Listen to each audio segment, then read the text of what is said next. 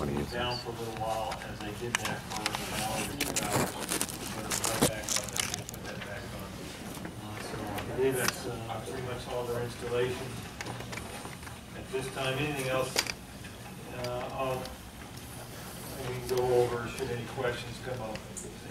Well, a couple things, Mr. Mayor, I should do this now. As you know, we did get a proposal from Rutgers in the Robert Woods Johnson School for a survey, as we requested by the residents.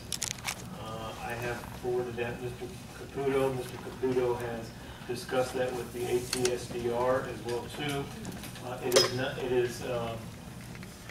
The survey would be that they would survey residents within a mile of the landfill into a smaller group outside of a mile within the current, what their current health conditions are, whether they were smelling the gas or not. Given the expense associated with the potential expense associated with the survey, I'd also ask that Mr. Caputo meet with the county health and see if they could assist in that as well too. And at the same time, the ATSDR is mobilizing, but it's another 2 to 3 weeks at least before they're actually on scene. I know they're communicating with everybody, and that's greatly appreciated. So we'll know more in 2 weeks as to when they're actually coming out. They are doing some data. They are doing some data search now. We've given them all of our information in regards to the monitors. They're looking at that background information in there as well too. So that's what we have on that. I know there were some questions about market analysis at the last meeting. I did have an independent auditor look at some of the information that was provided us to by the residents, and I'll be posting this as well too. But I had our assessor and I got the auditor's report today. We'll be posting it. Just again, this is when I say auditor, I mean appraiser. The township residential market has shown signs of improvement over the last 2 years. The improvement is area specific and neighborhood specific, properly priced. Listings are typically absorbed within 30 or 90 days. They indicate that it's important that when you do an analysis like this, is that you have a appraisal technique is used to find the value of one particular attribute. The appraiser locates 2 sales where the only difference is the attribute. The analysis that was given to us doesn't really do that. So it's more of a broad shotgun. So some areas of town are doing well, others not as well, but you have to do it in a certain methodology to make sure that what you have is accurate. Also, in addition to that, there were initially 14 requests for reduction in assessment from the area within the 300 homes of the mountain, and I believe 10 of those are going forward at this time. That's an indication of the markets. There was, and that's all I have right now. Okay. I had the opportunity to speak with Commissioner Martin yesterday, and then his Chief of Staff, Magdalena Padilla, late today. I discussed several items, including first was reimbursement for our bills. I think we've worked that out. There's one issue, so I think there's, I think that'll be fine, and we should get those up to speed rather quickly. I think there was one outstanding item which I think we can address with the monitoring service. Yeah, he called me later after he spoke to you. Okay. Yeah, so it shouldn't be any problem at all. I did talk to Mr. Rose. I did mention to the Commissioner as well some of the concerns and comments from this council and the public in reference to comments that the Governor's made in certain forums that sounded like he was misinformed or had some inaccurate information. And he asked me specific, and I pointed out a couple items, and he was going to address it, make sure that there is proper information out there. I discussed the access road with him. Timing was a little tough because they're trying to find $800 million. but we should have a better idea in a few weeks. They went out to bid on the capping process, and you know, he was receptive, but I think it's still trying to find the money with it. And we also talked about some of the visual aspects of the project as well. So hopefully both of those will be addressed sooner than later. And there was a resident that put together a report, rather lengthy report, and I responded to the resident yesterday after I spoke to the commissioner, and he assured me that he would have somebody address the report. I saw an email this morning from that individual, from the resident, and I followed up with him when I got home this evening to find out if he was contacted. I did not hear back from him as of yet, so I'm not sure if that actually took place or not. Well, Ed Putnam actually called me around 5 o'clock. One of the things he wanted was that resident's phone number. Okay. Thank you. And I think that's all I had to report out on that issue.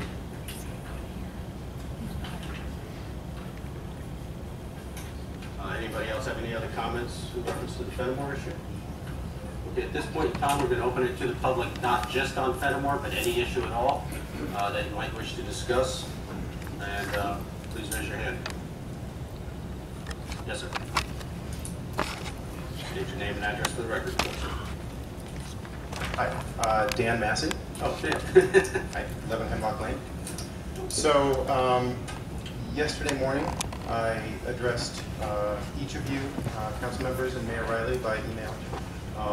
And I asked you to go forward with preparing a resolution and going through the motion of voting and adopting that resolution tonight. I can go into the basis of that request at length at some point in the evening if you'd like, but I'd just like to know what the status of that is. Is there a resolution? Will it be adopted? We have not prepared a resolution. I think you said that yesterday. I sent it yesterday. There's been no resolution physically drawn up. We could ask for one to be put on our agenda for the next meeting. You know, it's not on our agenda. And I have no problem supporting that. I was hoping, based upon your email yesterday, that somebody from his office was going to contact you to discuss some of those very valid points you made. Did you get any contact from them at all? So, yes, there's been initial contact. Okay. DEP did call me. Good. I haven't actually spoken with them. I wasn't home when they called. I need to decide if I'm actually going to call them back. One of the concerns that I have is I'm not sure why we're now focused on getting in touch with the DEP on this issue. I stated the errors about a month ago. I don't understand your comment there. You don't understand why we contacted the DEP? That's correct. And in fact, if you look at the email that I wrote, my contact with the commissioner wasn't just about your... No, I understand that. I understand that. But there also seems to be a very immediate push to get DEP to respond to some of the early errors that I pointed out to them. And in the resolution that I asked for, it said nothing about me wanting to get points back from the DEP. My contention is that we're well beyond that point. We've heard from the DEP, and I frankly don't understand why we need to hear more from the DEP. We know exactly what they're going to say, and I've spelled it out in black and white for you. So I'm very curious as to why we're not... We were pushing your cause as well with the DEP to get it answered. We're actually a little very surprised by the response that you received from the DEP a few days ago. The response that said that they had no intention of looking at... Correct. Okay. That response. Okay. So I would think that response tells you a whole lot about what their actual intention is, about what their reliability is with respect to providing information, and the fact that I think there's an agenda here that many people aren't privy to that needs to be investigated. So I don't see why we're going back to the DEP on these issues. And let me give you, because I like analogies, let's say you guys are all turnip farmers, and your farm is going down the tubes, and you can't pay the mortgage, you can't feed your families, and it's all because some guy is stealing turnips off a turnip truck. Now I come to you with a big stack of information, and I say, hey, I'm not a detective, but I've got some pictures, I've got some DNA, I've got some fingerprints, and it sure looks to me like the problem is your very own head farmer, Bobby Joe Martin, is stealing turnips from your turnip truck. What's the most likely response? Is it, okay, well, let's take that big stack of papers and go down and see Bobby Joe and talk it over with him? Or is the response, okay, we need to have this information investigated, let's bring it to the appropriate authorities that can deal with Bobby Joe. And in the meantime, let's make sure Bobby Joe's not working on the farm. So I think that, I'm hoping that clarifies what I'm trying to say. I don't understand what possible response we can expect from an organization that I have already, I believe, clearly identified as not operating correctly with respect to Fenimore. We can't fire Bobby Joe. You cannot fire Bobby Joe, I agree. What actions have you taken towards getting Bobby Joe investigated? Mr. Mayor, so the response you got was outrageous. We all agree with that. Okay. You have no interest in speaking to the DEP. Is that the point you're trying to make? I think you're Yes. missing the So point. the DEP, excuse me? I think you missed the point. No, That's I'm not trying to at all understand what you're trying to say. So if the DEP wants to talk to you now, because it was such an outrageous response in the first place, you have no interest in speaking to them. Is that correct? I think my point is that they have already responded. I'm not sure what we can gain. So that's and, a no? No. You don't want to speak to them? No, and let me clarify this. The initial email that I sent to the DEP was sent an hour after I began reading their data package. So I asked for data, they kindly provided me their data package and their air model. I started going through it, and an hour later, I had an email ready to go saying, hey, there's something seriously wrong here. There's no need to even look any farther.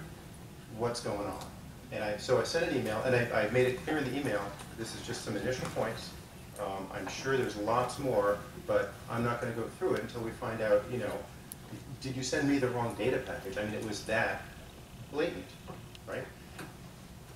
3 weeks with poking from myself, poking from the township manager, deafening silence. Okay? And now, in the meantime, I've done a lot more analysis, and I'm sure you've all seen my 116-page tome that may be inappropriate in spots, but I think very, very clearly defines some important points, and I don't think there's any further question to ask of the DEP on those points. Okay, yeah, and I agree, and I think the work you've done has been excellent and thoughtful. So I'm with you. All I'm interested in knowing is whether or not we should, if the DEP says they will speak to you, you don't want to speak to them. Is that correct? Well, here's the other question. Why is this now my battle? Oh, I believe... No, it's not a battle. I mean, there are things we can do, that's all. One of them is the mayor has the opportunity to have the DEP speak to you. If you don't want to, I'm not suggesting whether I understand that you don't want to or not. I just want to know whether or not that's an option. I'll be very happy to speak to the DEP. Okay. What I would like to know is what the township expects to come out of that conversation, because this, frankly, should be your battle, not mine. I have done a whole lot here in giving you some clear evidence on a silver platter that I think is sufficient to just blow them out of the water and say, look, there is, if you believe the conclusions in my paper, and I don't know if you do or not, but if you do, there is no other alternative that you can, or no other conclusion you can reach than the design of remediation is absolutely flawed. Because as you saw in my paper, there's 3 possible answers here. Number 1, their design is based on a hydrogen sulfide generation model that is completely bogus. And I mean, we're talking thousands of times off. And so if that's the case, clearly we want to put a wrecking ball to the thing and start over. However, if it's based on some other data, then why did they need to recreate the hydrogen sulfide generation package? And if they did do a second spin, Did they not notice that it's different by a factor of 10,000, 100,000? And how do we have any confidence in this other data, which by the way we haven't seen, on the design of the landfill?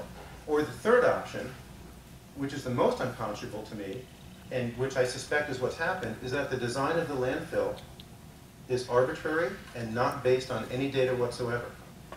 And I can't believe any of you would sit there and accept that as a possibility for your township, for the health, for the well-being of the public, for the prosperity of the community. I cannot believe that your response to me, Mr. Mayor, is let us know how the call with DEP goes. Actually, we could go on and continue with the conversation. Quite frankly, and if that's all you got out of it, I'm sorry. But our professional has reviewed the DEP plans as well, for the capping of the site. The complete plans, including a basis on which to estimate the amount of sulfur, the basis on which to estimate the amount of hydrogen sulfide being generated, because no, not from that air model that you're talking about. I'm not talking about air models. I'm talking about if you're going to remediate something, you need to know what's in there. That's basic science. If you don't know what's in there, you cannot properly remediate it. That's right. So have you seen? I'm just telling you, you have seen that data. And if you have, I would love to see it. I'm not sure, I can't tell you specifically, and I do rely on a professional because I am not a scientist. But Chris or Tony? He did, Tony, if I'm not mistaken, he did do some analysis, and it's in the report in regards to the modeling. A new report. No. The report that Mr. Zelling did on behalf of the township. He did look at the numbers that the DEP provided in regards to their estimates for the H2S. Okay, I'll have to take a look. I don't recall seeing any generation numbers in there. I think our report and what the DEP proposed is on our website, correct? Correct. The DEP's closure plan is on our website. Correct. Do any of you have a doubt or a disagreement with the conclusions that I postulated in this paper? To be honest with you, once again, I'm not a scientist, so I read what you took took you at your word that this is what you believed, and I wanted an answer from DEP about that. I think that was Chris pushing on our behalf to get that answer from the DEP. And while I asked the same thing of the commissioner, who was vaguely aware of what transpired, so it wasn't me calling him to take care of Dan Masi scenario. It was, I brought that up as a third point because I found it a little insulting. So, for the township. And I appreciate that, and that's a fair answer. So, if you're not a scientist and you're not sure, number one, I'm not sure DEP are the people to ask on whether my analysis of their stupidity is correct or not. And number two, I would expect all of you to be very excited about this and say, well, look, if this guy's right, we really have something. So let's go to a bunch of experts and let's see what they say about it. And I'm assuming by the stares I'm getting that none of that has been done. That's why I'd like to get a reaction from DEP, as the mayor said. Why DEP? How would you expect DEP to react? First of all, we don't know who or why they sent you the first letter.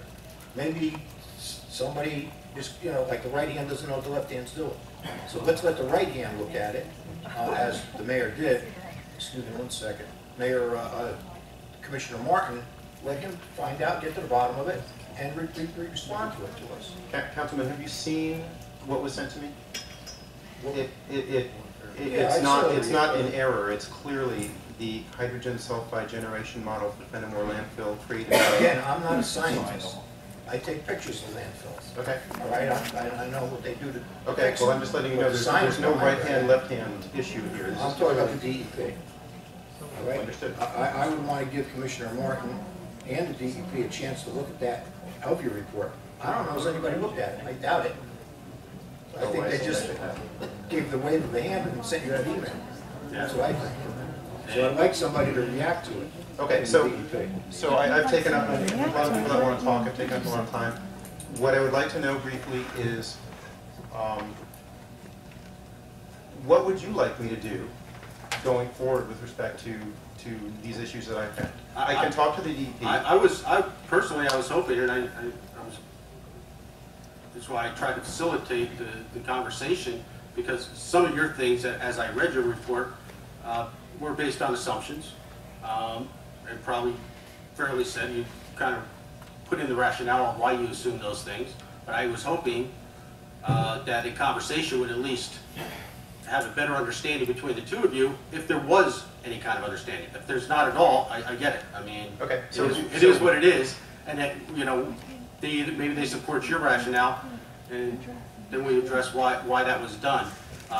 And I think what you're saying is they base their opinion upon that mapping of capping, and I'm not sure that that's the case. I think that came into play, it seems, much later in the process. I think it did And too, I which think- tells me I there was think no it- data for the capping. Pardon me?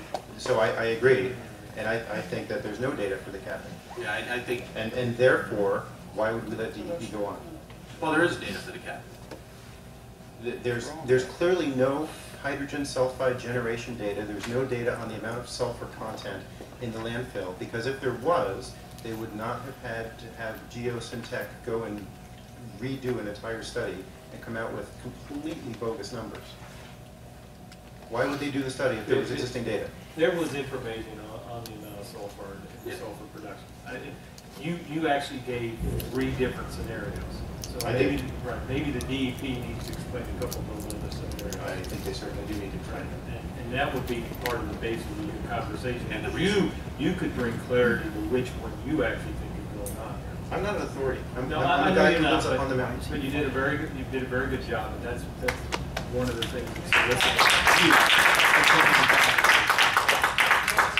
And then if it doesn't hold true, then then the council can bring this back up for consideration at that time. And I would strongly encourage you, and it seems like you've done a lot of work on it already, but to go to our website and look at what our professionals said and what the DEP initially said as well. Maybe, like I said, I think this came about much later in the process and wasn't the impetus for the capping, but, I agree. so, I think we all agree on that. All right, that's all for now. thank you, Thank you. Mr. Messer. Anybody else in the public wish to be heard on anything? Please raise your hand. Yes, ma'am, in the back. Good evening, I'm Philip Sachi, 10 Elliott Court, Boys Big. About a year ago, we had the bad smell at this time. I was one who was calling the DP every day, etc., etc. Now, I don't smell anything anymore except a couple of days. But when I see the data on the web, it looks me the numbers on the monitor that we are about the same as when I was noticing the smell last year. Are those numbers, those figures accurate, or we are getting poisoned by something else now, and the still is given as H2S? No. We've had some issues with monitors here and there. It's usually one monitor at a time, but Mr. Ratz could probably explain it a little better than I can. When you go on the web, when you go on, are you just looking at the daily numbers, or are you going back and Yeah, looking at? I did not make a big study or anything. No, but if you go back and look at each monitor, and we just got them today, and we post them every Tuesday.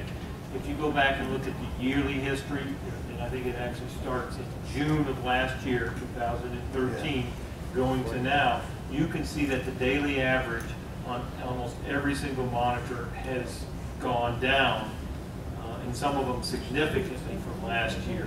So if you go on, you can look, and that's from June of last year, because we do not have we don't have the times, of course, but we don't have 5.5 from last year. But you can see that when they put the oxidizer in October, you can see that the actual daily average numbers went down, and that's one of the reasons that you're not getting the smell.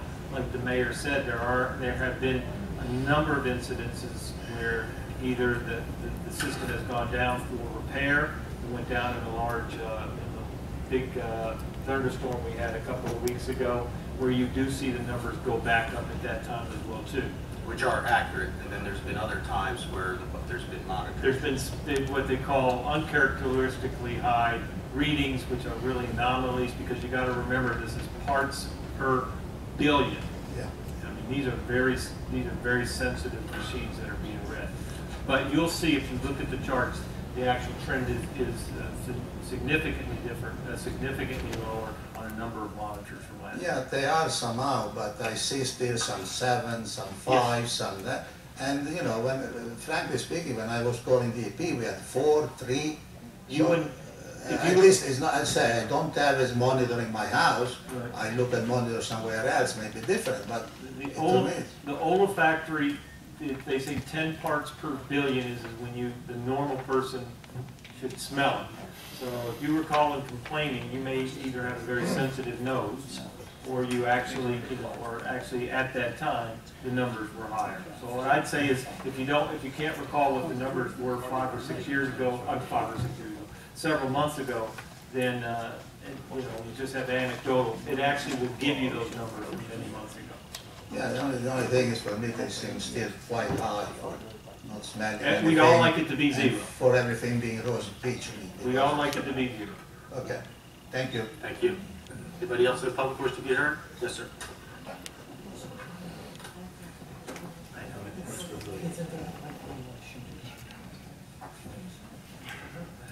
Bob Medeiros, 4 Narrow Drive, Glenwood, New Jersey. Gentlemen,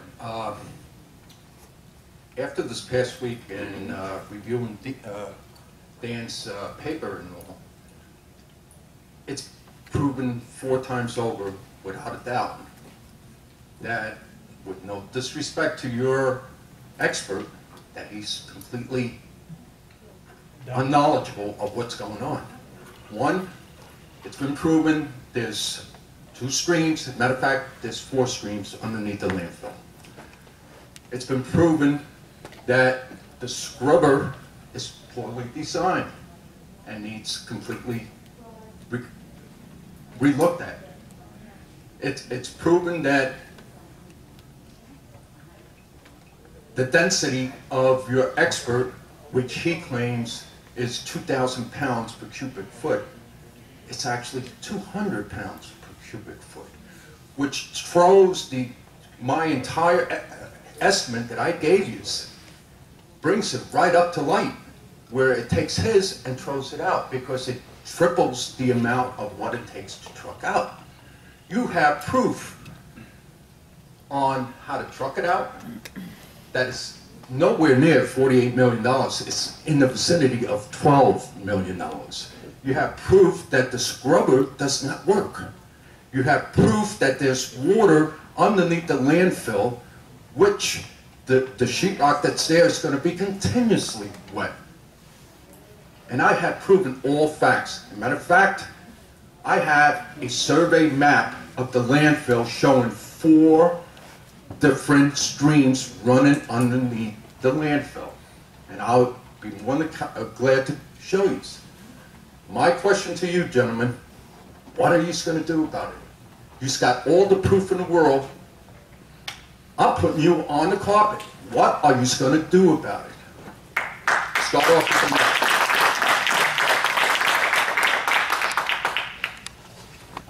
First of all, in reference to the streams, our engineers, the manager's been out, and I'll let Chris answer for himself, but you know, there's no evidence that there may have been at one point in time, but I think there were. It's still there. Here's the Fenimore landfill survey map with the streams underneath. It says. Bob, is this something new? Or This is something that I've researched and brought out. Look at the copy of the blueprint. Fenimore landfill. Why do you guys fight us so much? Pardon me? Why do you guys fight us so much? All right, fighting. Well, you're not. That's proof there for the water streams. Bob, 1994. You've given us lots of information in the past. All I can tell you is we'll look at it again. We do know that at one time, going back many years, that there were streams across the face of the landfill. It's still And there, they were, Chris. and they were diverted. Look at the bottom one. That was the bottom one is the one that was diverted. You see it right there on the map. It was diverted. Now look at the top of the map. On the north portion of the map, it shows you 4 separate streams. Have you? I'm going to also give this information to Joe Dunn. Have you given it to Joe? No, I have not. I presented. I follow the chain of command. I bring it up to you allow you to Can I have- assess, can I you have- can have it. Allow you to assess it. I'll get a copy from you later though. No. We'll make it go. Joe, because the reason I mentioned Joe Dunn is because when it comes to soil water conservation, that is what the Morris County Soils Conservation Commission is supposed to do. They're supposed to look at water bodies, they're supposed to look at storm drainage and that material. As you know, they have a hearing. I think some of you attended their last hearing. They have another special hearing coming up in the next couple of weeks. I'm going to give this to him, and I'm going to tell him that I'm going to suggest to you that you reach out to him as well too. Great. That's Because- number one. Second, the destiny of the load for the garbage. It is 200 pounds, not 2,000 pounds. Again, that would put trucking it out in the $40 million bracket instead of the $12 to $13 million bracket, which is within reach and less expensive than maintaining the landfill for 30 years. What are you going to do about this? The scrubber, the landfill, everything. You've got to do something. The proof is right in front of you. You have to take this directly to the governor or somebody above who would put a stop to this and investigate it. Investigate it. They're not doing their proper jobs. They don't know what they're doing, point blank.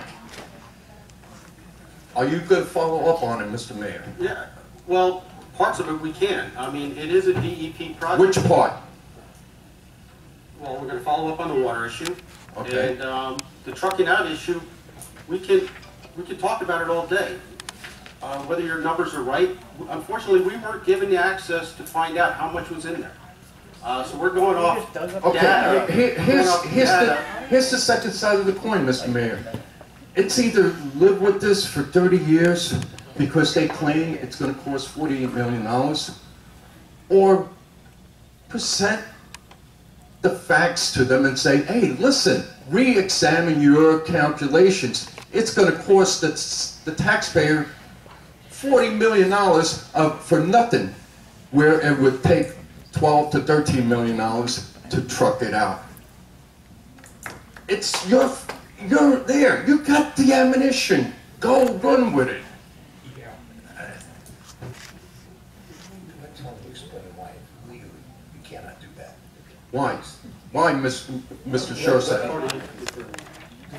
How we can't tell them what to do legally. I'm not asking you to tell them what to do. I'm telling you to go there and question them and tell them these are what our citizens are giving us. Facts, figures, numbers. Why are you insisting on prolonging this landfill for 30 years where it could be taken care of within not 5 years as the expert claims, but it could be taken out in 12 and a half months. 13 and a half months. I stand corrected. 13 and a half months it could be trucked out. If you calculate the load with the trucks, here he's got 16 trucks a day in his estimate. 16 trucks a day. You know what that is? That's nothing. They brought in 50 to 75 trucks a day. 50 to 75 trucks a day, they brought it in. You get 4 bucket loaders. You could load one truck with 2 bucket loaders, load another truck with 2 bucket loaders, only open up 1/8 of the landfill at a time so the gases will not release. Your expert does not understand or is completely ignorant of what needs to be done here. I implore you, take the bull by the horn and go after these guys, or you're gonna be there for 30 years.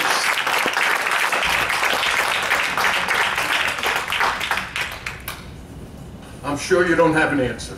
Thank you. Thank you, Mr. McPherson. Good job, Bob.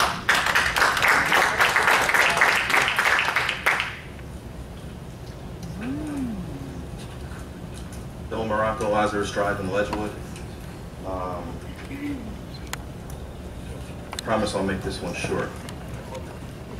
First thing, you said that you had spoken to Commissioner Martin. He was going to inform the governor of some of the things that the governor perhaps misunderstands. But I think the problem is with Bob Martin. I don't know if you heard his testimony before the Senate Budget Committee. I don't know if you actually heard his testimony, but the things that he said before this group of senators, were erroneous and deceitful. He didn't mention anything about the maintenance costs when, he was telling them about the budgets of the projects. He was comparing the capital cost of this capping to, the estimate they had provided, for the excavation. And then he told everyone they planned to make a park on top of the land. And they joked about it. And all those senators in there, now believe the DEP is doing this great job, and the DEP is, doing this on a very limited budget, and they're bettering our community. And we all know that's not possible. They don't even own the land to even propose a capital redevelopment, number one. Number two, this plastic liner prohibits any type of redevelopment. You can't put anything on top of it. So if he's telling his senators this, they obviously have an agenda that they don't want anyone sticking their nose in their business, and they're trying to make this look very, very pleasing so no one asks any questions. Do you agree with that assessment? About the park? About the things that Bob Martin said and why he said them. Yeah, I'm going to look into it. I saw your email the other day. I have not had a chance to look at it. But you're right. I don't think it can be a park the way you're describing it, if that's what he said. Right, and again, I think, I'm going back to Dan, I'm not asking someone to have Bob Martin clarify to everyone that a park can't be built. What I'm saying is that this is just another piece of evidence, another piece out there to show, how do we know what we're getting from this guy is the truth? If he's lying and telling untruths and leaving out important details to his own Senate committee. At this point, I don't know what to tell you about that specifically. Does that concern the council? Has the council solicited help from senators outside of Senator Bucco? Has the council wrote press releases? Has the council gone public with this information and asked for some help and asked for some support? You guys aren't going to win this fight. You're not going to win this with just you guys. Unless you're happy with what they're doing, then what you're doing is fine. But it doesn't look like you're happy with it. We're certainly not happy with it. And you're not going to do it yourself. So what are you going to do to get some help? Can we work together? What can you do to get some help? Well, I think our professionals have spelled out where their advice was to us as a township, and the township has supported the capping process. And I don't want to get into the park aspect of it. I don't want to get away from the capping aspect of it. The capping aspect of it, this council has agreed that is the best direction to go based upon our professionals' advice. And we've taken that. There are some other issues that we have with some comments that have been made, but that doesn't change the core capping aspect of it. So I'd like to find out what this, is it more PR or what it's about? I have no idea from their perspective. I have no idea why they told the senators they're putting a park up there other than to try to make it sound rosy. Just like, not sure why they have that map that Mr. Masi tore apart in no time at all. Well, I don't think it's only the map. I mean, I actually did read, those reports from Geocentric and Berger. And I did read the report from your town expert. And what I got out of it is that Robert Zelli said he didn't have enough information to really make a recommendation because there were a lot of assumptions out there.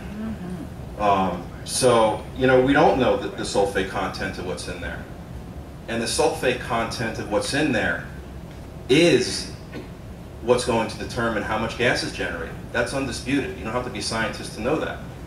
So if you're throwing around assumptions on how much sulfate is in there, you don't know how much H2S has the potential to be generated. How could you size a mitigation system? And how could Robert Zelli check any calculations if he doesn't even know how much is in there? That's why you wanted to do the core sample. So how do we know that this is the best decision if we don't know how much sulfate is in there? There could be a tenth of what we think, and then maybe the excavation is of most of the pile easier than we thought. There could be 5 times as much, which may support the capping, but maybe it supports a bigger system than they're designing. Which is why he didn't come out with the final definitive recommendation. So I don't know how you came up with the definitive recommendation. He supported the capping aspect in his report. I understand. And most people support the capping aspect because the trucking it out scenario hasn't really been tried in any large format like this. First time for everything. And we've seen no evidence other. I mean, look, my questions tonight, I'm not trying to lobby for trucking it out tonight. But, you know, if we're going to talk about it, you know, contrary to that, I haven't seen any evidence, scientific or factual, where trucking it out wasn't successful, or any modeling that's accurate that shows that it would be too dangerous. I mean, I see opinions, and that goes for everyone. That even goes for your expert. No one has any models that really hold any water or any scientific calculations. And I don't think anyone can make that determination because they don't know how much sulfate is in the landfill. That's a huge problem. And I wish it was presented that way to the judge when you had asked for the core sampling. That it wasn't just that you're curious on what's in there. It's we can't know if what the DEP is doing is correct unless we know the amount of sulfate. And no one knows that. And I think if someone presented that, the judge may have said, well, that's a good point. No one has done that. I hope that Mr. Fredericks does that. And I'm sure he will because he's pretty thorough. One of the things that, when I had conversations with our expert, one of the things that we talked about, and he clarified for me, and which a lot of people I think are missing tonight, is that even if the state were to dig it out, okay, to truck it out, take out all that SCP had delivered there, and incurred the cost of trucking it out, even if we assume everything that was said tonight is correct, and you could do it for less, okay? Once they did that, the landfill would still have to be capped. So now you would be right back to incurring, the state would be right back to incurring the cost of capping it after digging it all out. So, you know, you're not just looking at saving the money from digging it out, because in the end, it still has to have a gas extraction system and it still has to be capped. So that's part of the problem, I think, of what's going on here. That, and combine that with the fact that throughout the country, and quite possibly the world, whenever this situation has developed in any landfill, they've capped it. No other community, no other scientist has made the recommendation to dig it out. And I think Mr. Zelli said that at the public hearing that we had when he presented the report, and he made that pretty clear to me a couple of times during the course of me feeding him information that was supplied by the residents, supplied by you. So I just think people have to recognize that that's part of the process. You know, it would still, in the end, if we dug it out, it would still have to be capped. No, I respect those comments, but I know we're all on the same page, and I even heard Bob Martin say that it didn't come down to cost, that it came down to safety. And if that's true, then let's put the cost aside. And as far as the safety goes, I think what Mr. Masi's trying to show is that what they're saying may not be true, number one. And number two, you're right, a lot of these facilities, these operating landfills are capped, but a lot of these aren't abandoned sites. A lot of these are businesses that, have presented themselves problems. And, we've been through this before. These are facilities that have motivation to, keep their emissions down. And they're generating revenue. And they're going to use that revenue to keep their systems going and to keep the mitigation systems operating and keep the cap maintained. We don't have that. These operating landfills probably don't have residential communities that are this close. They're probably not in close proximity to Class 1 trout producing waters. They're probably not in close proximity to Ledgewood Pond, which is part of the watershed. They're probably not a highlands preservation area. So this is a unique situation. I don't think those aspects should be discounted, and I don't think the comparison is fair. Yeah, and I don't think he did discount them. I mean, Well, I don't think the comparison is fair. He took into account, you know, all of the issues that you raised, because I've given them to him. I've gone over them with him. So all of those issues that you raised, Mr. Zelli thought about. They made phone calls over. They talked to other experts about. They worked with the professors at Rutgers.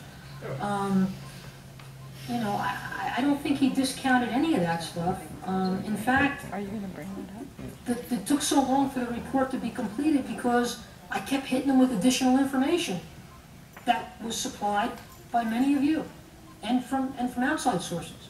So, Bill, for the most part, you know, and we've heard this exchange before, Bill. Yes. It's a little misleading, and I'll speak for myself. We didn't endorse the state's plan. Here's what we did. We found zero evidence that trucking out the materials would be the safest way to protect the community. So we were left with the only option that was on the table, which is what they're doing now, meeting it, which, by the way, is for us, getting to a solution as quickly as possible for the community, as opposed to following the trucking it out solution, which is what up until recently the community wanted, Yeah. which would have been a complete unknown and subjected the community to dangers we weren't aware of. And so the only decision we could make was to go with the remediation plan that's going on right now. It's the fastest way to get things done. Now, does that mean we don't agree with you? We agree with you on basically everything you're saying. But this is the option that's available to us, as opposed to leaving it and doing nothing, which I think everybody in the room believes would have been unacceptable. And us taking a leap of faith on a trucking out solution, there isn't a shred of evidence, would have been the right way to go, and might have subjected the community to even more health risks. That's what I based my decision on. You base your decision on that one day this equipment's going to fail, and Again, I don't disagree with those points. It could fail, the pipes could break, it could go on for 30 years. That's not something I disagree with. so. But we had to make a decision on what we would do for the community to protect their health and their safety.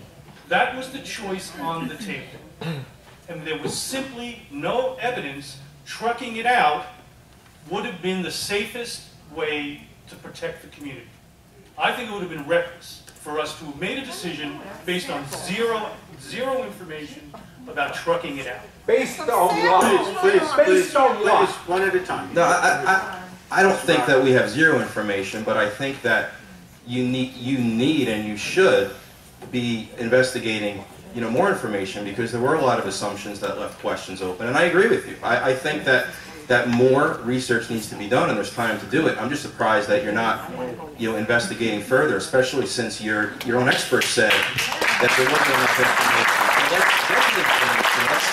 Let's put it back to work over the next month or two and fill in the blanks, and then see what the best answer is. Because when you said you support the capping, I didn't see, based on some conditions, like the state giving you a surety bond of $20 million, and the judge guaranteeing that that DEP is going to control the site, or that they're going to build perhaps a parallel train in case it breaks, so we don't even have a minute of downtime.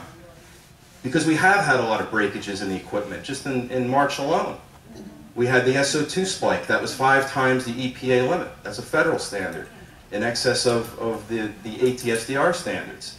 We don't want to live like this for the next, you know, even if it's only 7 years. We still have the smokestacks in our backyard.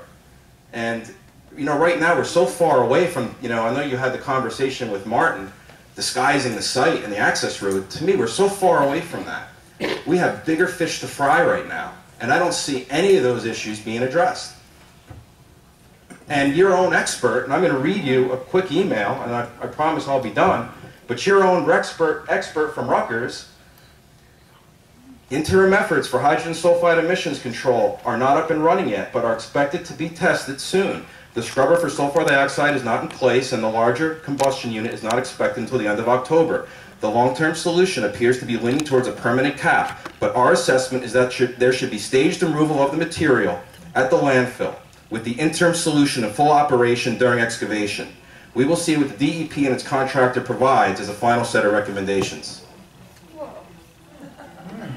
Did you talk to your expert at Rutgers? Did you get his opinion? The experts at Rutgers and Mr. Zelli had numerous conversations, and in the beginning, you are correct. That was the initial, when we first started having meetings and they were first looking at some of the data, that was an initial approach. You were absolutely correct. But the more that they dug in, and the more that they dug in, the more that they found that capping was the accepted method for remediating a facility like this. Now, I can tell you that, to your point about continuing to dig, Mr. Zelli continues to dig, and he continues to go to the site on a routine basis. And the reason he's doing that is because he's made recommendations about backup systems, backflow preventers that need to be installed on this machine to prevent shutdowns like you just spoke about. So he continues to be up there. He continues to go up, continues to monitor the site, continues to talk to other people. And how is that progress being conveyed to you guys? What do you mean? His progress, his conversation, his recommendations, if the DEP is following them, his concerns. Sometimes he'll send an email to me, and I'll relay that confidentially into the mayor and council. Sometimes he has direct communications with the administration. It depends. Could those summaries be conveyed to the public so we know what's going on? In some instances, yes, they can. In some instances where I get concerns about how close we get to the litigation and the arguments that are being made by SCP, then no. You know, that's why I send them in confidentially under the attorney-client privilege. We were supposed to have depositions. One of the things I was going to update you last week, tonight was we were supposed to have depositions of Mr. and Mrs. Bernardi last week, and they were canceled at the last minute. So, you know, the case, the Superior Court case continues to proceed. You know, I think we have to be a little bit careful about just how much information gets disseminated from our experts, because eventually those experts are going to be called as witnesses. Do you know the time scale of the hearing for SEP requesting the core sampling? No. We haven't heard any response yet from that. That hasn't been set, that date hasn't been set yet? No. And that's in the federal court, I believe. They filed that in the federal district court. Okay. Thank you. Thanks, Mr. Rock. No, I go next. I had my hand up. Yes, ma'am. The whole freaking time. I'm sorry, but I'm tired, and you know I'm tired. I'm Barbara Giaquinto, 14 Mountain Road. I want to speak into you two, to the elephant in the room. Okay, I don't know your name, but the guy who always talks, I think he left. The only thing that is broke here is our government. That is the problem. The reason that you can't go any higher is because you can't get any higher. I was at the soil conservation meeting with Bob and one other girl, Myrna, right? Yep. It's a done deal. I'm sorry to tell you, it's already done, okay? If you don't know that, sorry, then you haven't been following the rules. So we know it's done. We know it's because the DEP is hierarchy and you can't get there. And so I am here tonight to just say to everybody, not to you, but to everybody, this is a bigger problem in Roxbury. We have a broken government. We can't get there anymore. The gap is getting bigger. That's what we're talking about here. The DEP already won. And the people who clapped for Bob Martin because he said safety, look him up. He's the bad guy, okay? I just want to make you clear on some of that stuff. But that's all I wanted to say, and now I'm going home. God bless you all. Good night. Anybody else? Yes, ma'am. Argue all you want. Hi, Shannon Cacavella, 32 Mountain Road. I just had a couple of comments. Mayor, you said that you were waiting, you were talking about the money for the access road, and you said it was like 800 million. It should be 800,000, not If I said million, I You did, you said million, but that money. No, I said there was because of the shortfall of 800 million. Okay. The state is short. Okay, but that money was set aside, and I don't remember what meeting it was, but it was told to us by the DEP that that money was put aside to hold out because they were unsure if the access road would be needed. So if you could look into that, but they told us, I don't know if anybody else remembers that. I don't remember that. But that was told that that money was put aside already and it wasn't to be used. You also, I don't remember if it was you or Chris Ratz. Was it prior to them taking over the site, or? No. I think it predated them taking over the site. But they did mention, I'll go back home too and look at it. Now you said that you were talking to the DEP about reimbursing you money for stuff. I've had a monitor in my yard for over a year, and nobody's ever come to me to reimburse me for any of the electric that costs for the monitor. So if you guys are going to get money back, That's no problem. you could just, I mean, I haven't said anything, it doesn't bother me, but if you guys are going to get money back, I don't mind, because this is a public out, you know, this is good. Understood. It's the first time you've raised it? Yeah, absolutely. I haven't said anything because, you know, I want to help the community, but if you guys are going to get money back, then you can figure out how much that monitor's cost for the last year. Mayor, you had said, Mr. Masi that spoke before, that you would try, or if there was a way that somebody here can contact the DEP to get him a meeting regarding his... To get him a meeting. Yes, to get him a meeting. If there's any way that you can get me a meeting with somebody from the DOH, because I'm sick, and my kids are sick, and I know I sent an email to Chris Ratz. I actually got a phone call back from Carrie from the... Did you get a phone call from... No, I did not. And for the first time, I said to the DEP, to Carrie today, I spoke with her in great lengths regarding the health, and I said, my main concern is not short-term, it's long-term. And every day the monitor has read 2, 3, 4, 7, 8. I've been breathing this in basically nonstop since you know, that November. And for the first time, I could not breathe. And 911 was almost called. It was smelled so bad. Came in, windows open, and it was bad. So now I'm extremely worried about how smelling this for over a year, every single day, is going to affect me and my kids. And lastly, I just wanted to let you know that I am part of REACT. I'm sure you all know. We are thrilled to have Lois Gibbs. I don't know if you're familiar with her, from the Love Canal. She is coming to Roxbury on May 21st. We have her booked for the Senior Center, and she is an American activist. She has so many award-winning awards behind her, and I wanted to personally invite all of you to come because she's a great inspiration. You have a file with I it? do. Amy, make sure we get it. You want to share with Yeah, me? we'll have a copy.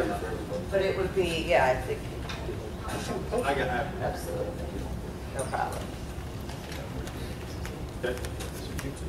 So that's about it. I just, you know, again, just wanted to make those points and then just to personally invite you guys, because this is a big deal that she's coming and to do.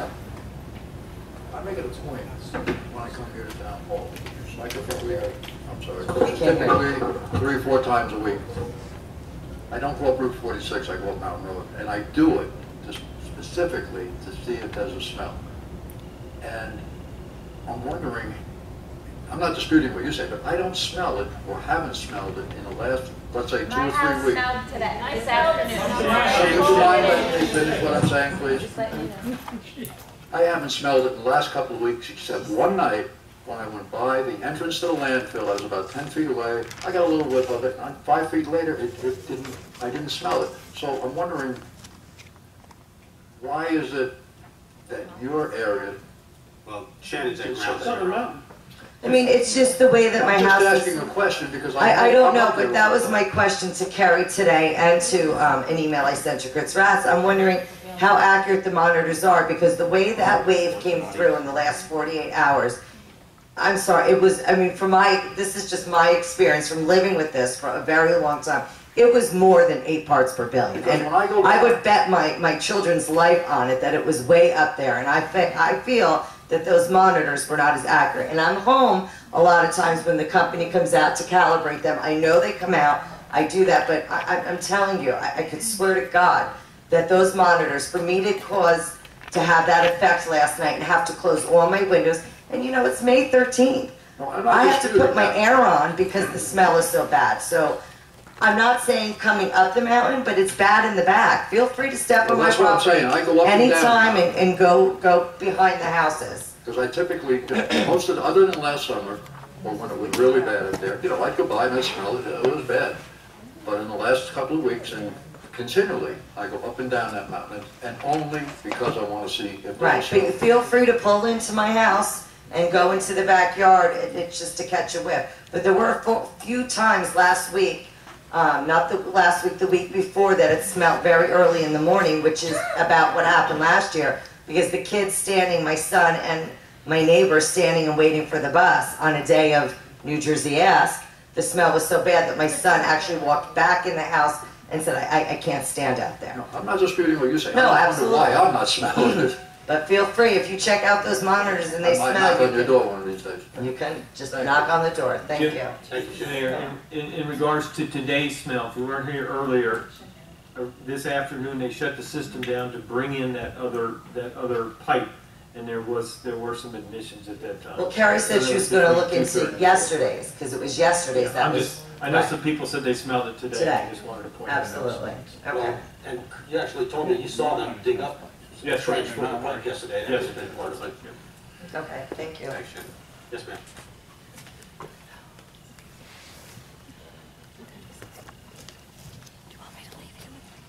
My name's Lisa Riggiola. I live at 32 Colfax Avenue in Pompton Lakes, New Jersey. Mayor, council, I know what it feels like to sit in your seat because I served as a councilwoman in Pompton Lakes. And I know what it's like to be here because I'm the executive director of a group called Citizens for Clean Pompton Lakes.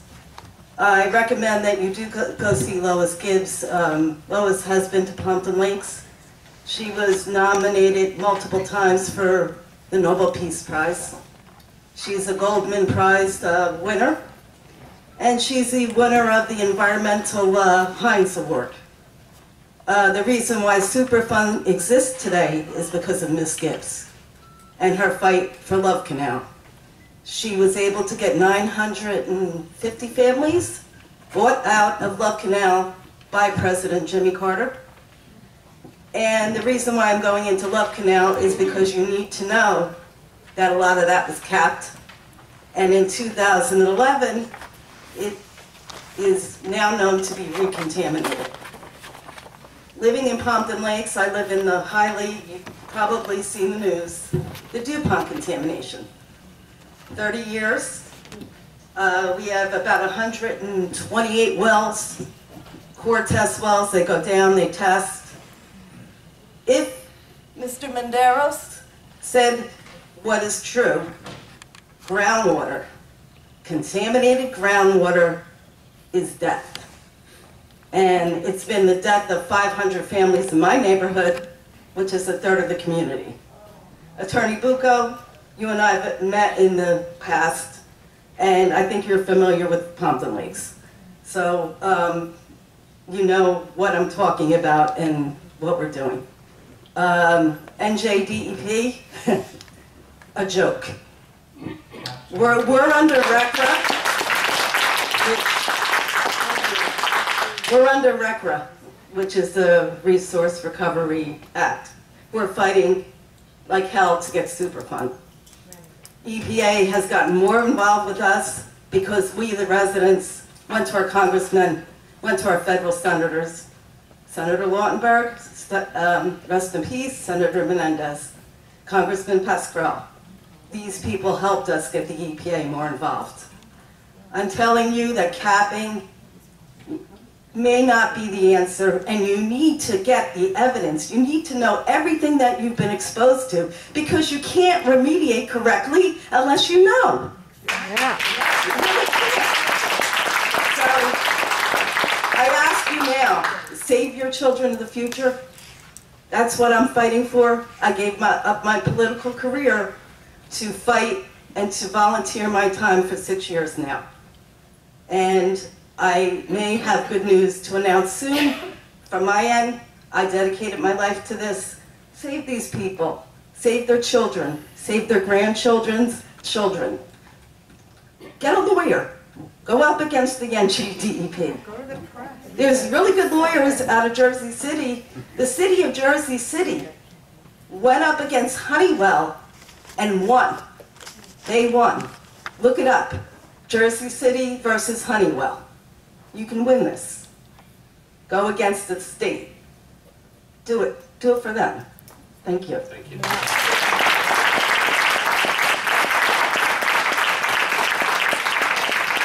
Anybody else in the public wishing to be heard? Yes, ma'am.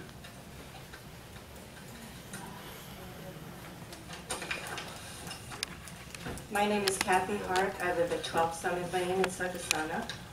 I'd like to give you my perspective on Fenimore and why I believe that trucking it out is the only option. I'm someone who grew up in Pompton Lakes, so I thank Lisa very much for coming here and supporting me. It's a beautiful little town. It was a very tight-knit community. It was a great place to grow up in until it got contaminated by the DuPont chemical plant. Unfortunately, after the contamination, residents started getting sick. That's what we noticed first. Now, my community, the street that I grew up on, I knew all my neighbors. And in my mind, to this day, I can visualize each house. And there are very few houses on the block that I grew up on where at least one family member hadn't had some form of cancer. My own father died from pancreatic cancer. So I know that this idea of capping is not going to work. It's just postponing an inevitable disaster.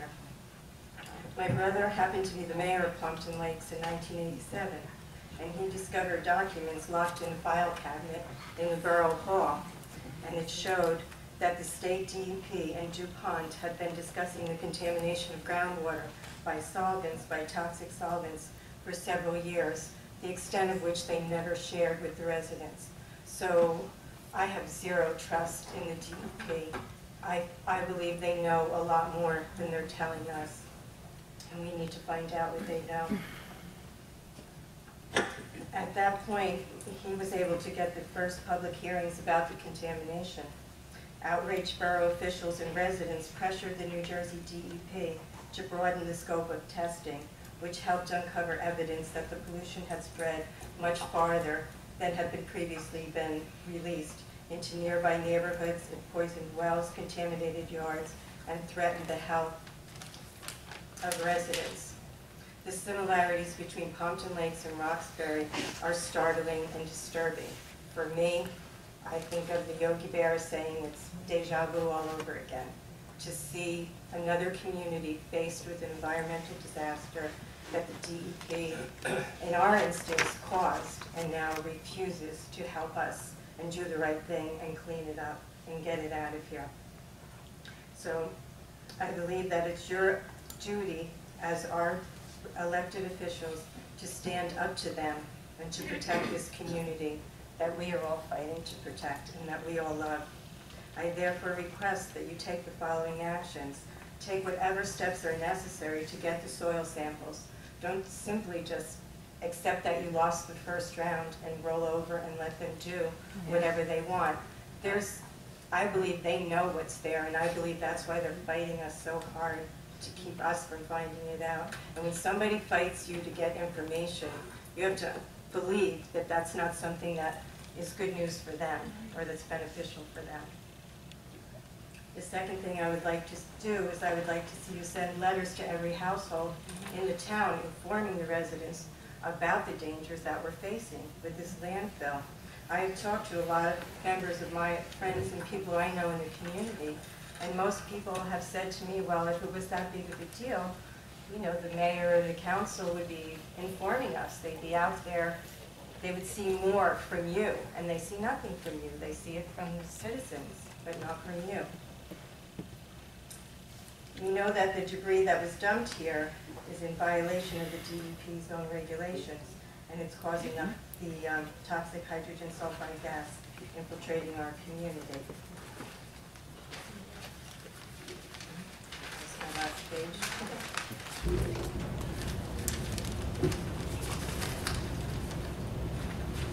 I'm asking you to fight the DEP until all of this is trucked out of here. As a result of what happened to my hometown of Pompton Lakes, I've become an environmentalist. There is a Native American ecological concept called seven generation sustainability. It encourages current generations of humans to live sustainably and work for the benefit of the seventh generation in the future. I'm asking all of you not to be short-sighted. Burying this will only result in much greater harm in the future, in the years to come. I'm asking you to think of the children of this community. On Sunday, I was at Horseshoe Lake with my grandson. With all the children playing down there. I mean, walk down there. These are the people that you're burying this. These are the people that are going to affect, and I don't know how, honestly, how that doesn't weigh on your conscience. Walk through the schools, look at these kids. This is a serious concern. So I ask you to do that in the name of the community. Think of the children of the community. This is your legacy to the town. Your names are on this, whether you want it or not. This is what you do or what you fail to do is your legacy to this town. I ask you to stop being good soldiers for Governor Christie and the New Jersey DEP and be the generals we need to lead this fight. The future health and safety of this community demands no less. Thank you.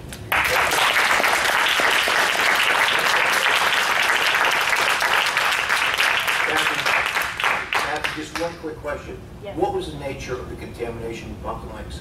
I'd like to know. It was a DuPont chemical plant. There were solvents, toxic solvents, that they dumped into the land and into the streams. I didn't hear about that. All right, thank you. Yeah, and that has been going on for 2 generations of this. Thank you. Again, Victor D, Main Street, Ledgewood. I got a little something to say. You find something funny here? No, I was not. Then pay attention. I always pay attention. Well, then try to act like you are. Please, Have the floor. Okay. Now, I told you, if you got it on your files, what this young lady just said, see, they're listening real good. What this young lady just said about notifying every resident in Roxbury. Remember about a year and a half ago, I said, write every resident letters? A year and a half later, you haven't done it yet? Why? Actually, we have. No, I never got that. I never got none. What'd you do? Go by my house? And everybody I talked to on my street never got one. Well, did you forget Main Street? No, we did send one back in, I believe it was... No, you didn't. I have it right here, September 6, 2013. You got my address in there? The names of the people? It says Dear Resident. That's how we would do it under Well, Dear Resident, you gotta have my address. Did you put it on a computer or did you send it like? No, we would have gone with it. It would have gone under bulk mail into the post office. Never got one. This is the one. This is the one. The notification system is also because residents want us to specifically state that in regards to the landfill. This talks about the landfill and signing up to the township's alert notification system so that you could get all the information on the landfill. And that was sent out a year and a half ago. September 6, 2013. Never got an alert either. You forgot my address evidently. It's 243 Main Street. Do you ever do it again? Please send me one. If you didn't get it, we apologize. Well, that's about all I got to say. Is, I know you never had the school involved because you said you have no district over the schools. But I still feel if all the little children would have sent letters to Washington, D.C., Mr. Bucco, something may have happened. But we'll never know because you didn't do it. Why? Thousands of letters a month. Why? It might help. I'm not trying to screw anybody here. When I say grab the bull by the horn, if you want to go to Washington, I'll go with you. I'm not afraid to speak to him. I'll go. I'll go with you. I'll be the first one in the car. If you want to go, just let me know. I'm with you. We're tired of fighting you guys. Fight for us. Everything we say, you come back with a reply. Well, we're tired of hearing that. That's right. You want to go? I'll go with you. When you want to go? When anybody you want to go, I'll go. Mr. Bucco, I'll go with you. When you want to go? I bet you half of the people here will go with us. Well, it ain't going to do you no good to shake your head. Let's make a date. Do you have any other points you would like to bring up? So in other words, shut up and get away. No, I asked you for more points. That's it. Well, I tell you what, if it was the 1800s, all you gentlemen were tarred and feathered and ran out. That's it. Thank you.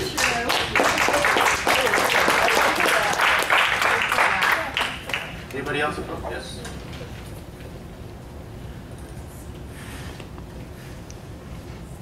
Sorry, Melissa, I didn't realize we should with the hat on. Melissa Badgerson, 6 Justine Place. I just have some questions. Going back to an email that I sent to Jim on April 30th, I was just wondering how the monitors, how was it decided where they go?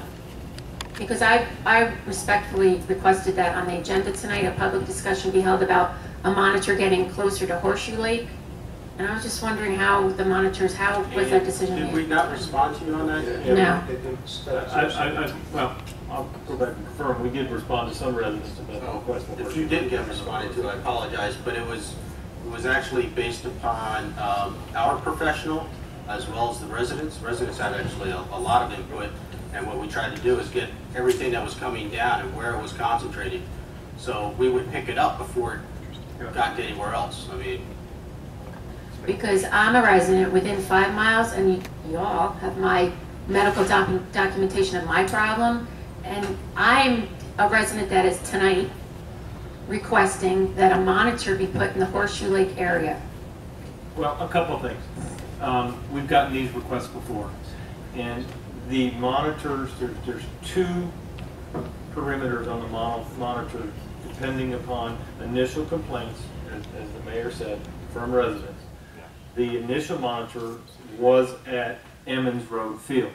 It was, you got to remember, this was established at the time because the fields, it was established in order to provide for whether we should alert residents about the use of the Emmons Road Field. We then expanded that as a perimeter all the way around the landfill, except for the one side because we just don't get, the winds don't prevail that way. We then put monitors working with the schools in advance of the schools, and that would serve for Horseshoe Lake as well too. We don't get odor complaints out of Horseshoe Lake. We didn't get a lot of odor. You get them from Eisenhower School Middle School. Not recently. Not recently. That is adjacent.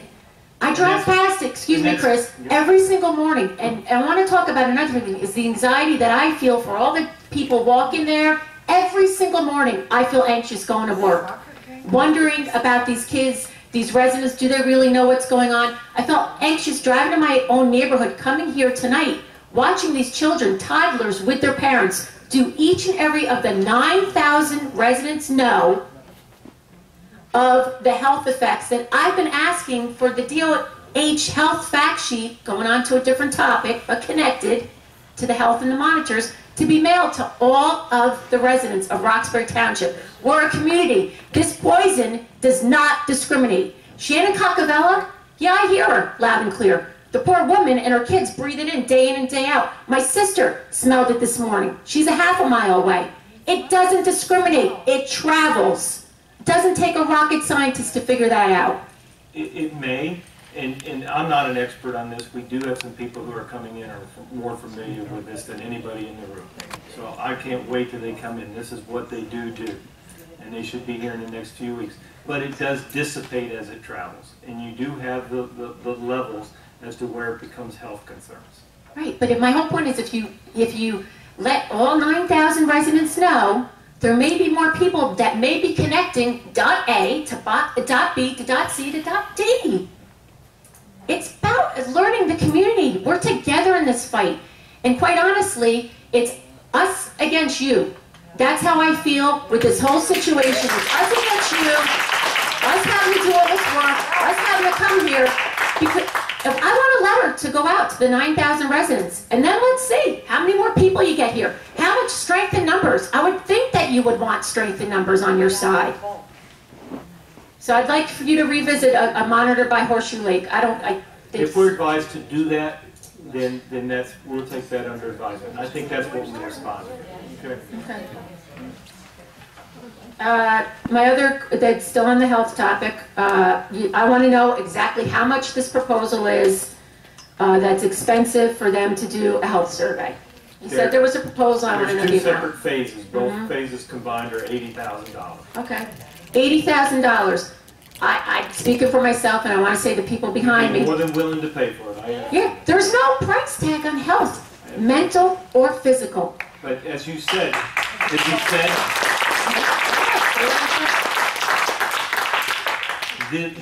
you've said that this emanates and it goes to other areas. In Roxbury Township. Well, no, it doesn't stop at the borders. I did not say that. I said Roxbury Township, it travels. Well, my point, yeah, but there are other areas closer to the Fenimore landfill outside of outside. Good, then reach So out to her. that's why we went to the county. Okay, that's why we've gone to the county, because we believe it's a county. Right, and thank you for bringing that up. I would think that the county would be for free. And I've been asking this, going on the record, since October. Yeah, Chris, you remember. So I'm just baffled. I don't understand why it takes, you getting this $80,000 for 2 parts of the proposal, and then now you're suggesting to Mark Caputo, who's going to go to the county health. Do it from the beginning. Can I mention something else to you? Their proposal, when you do a statistical analysis and you do a survey, you don't necessarily ask every resident in town. That's what you don't do that. You go out to a radius around the facility, and then you have another group outside of the facility, and you monitor the health effects. All right, what's the other group outside the mile radius? Because I want to know, because I live within 5 miles. I don't know right offhand, but... when will you know? Well, I'll know when I go back and look at it, but I believe it's 100 within a mile and 50 outside of a mile. And they're going to be asking them to monitor it on a regular basis. So it's not just a one-time survey. This is how you do a statistically accurate survey. So it's not a blank mailing to every resident in town prescribing what the issue is and have you felt these effects. Why not? There's some gases that we don't know because we didn't fight hard enough to get the core sampling that are not, that don't smell. Because that's not necessarily a specifically accurate. Some of the gases don't smell though, so how do you know? And that's what some of the concern is that it's not going to fully address your concerns.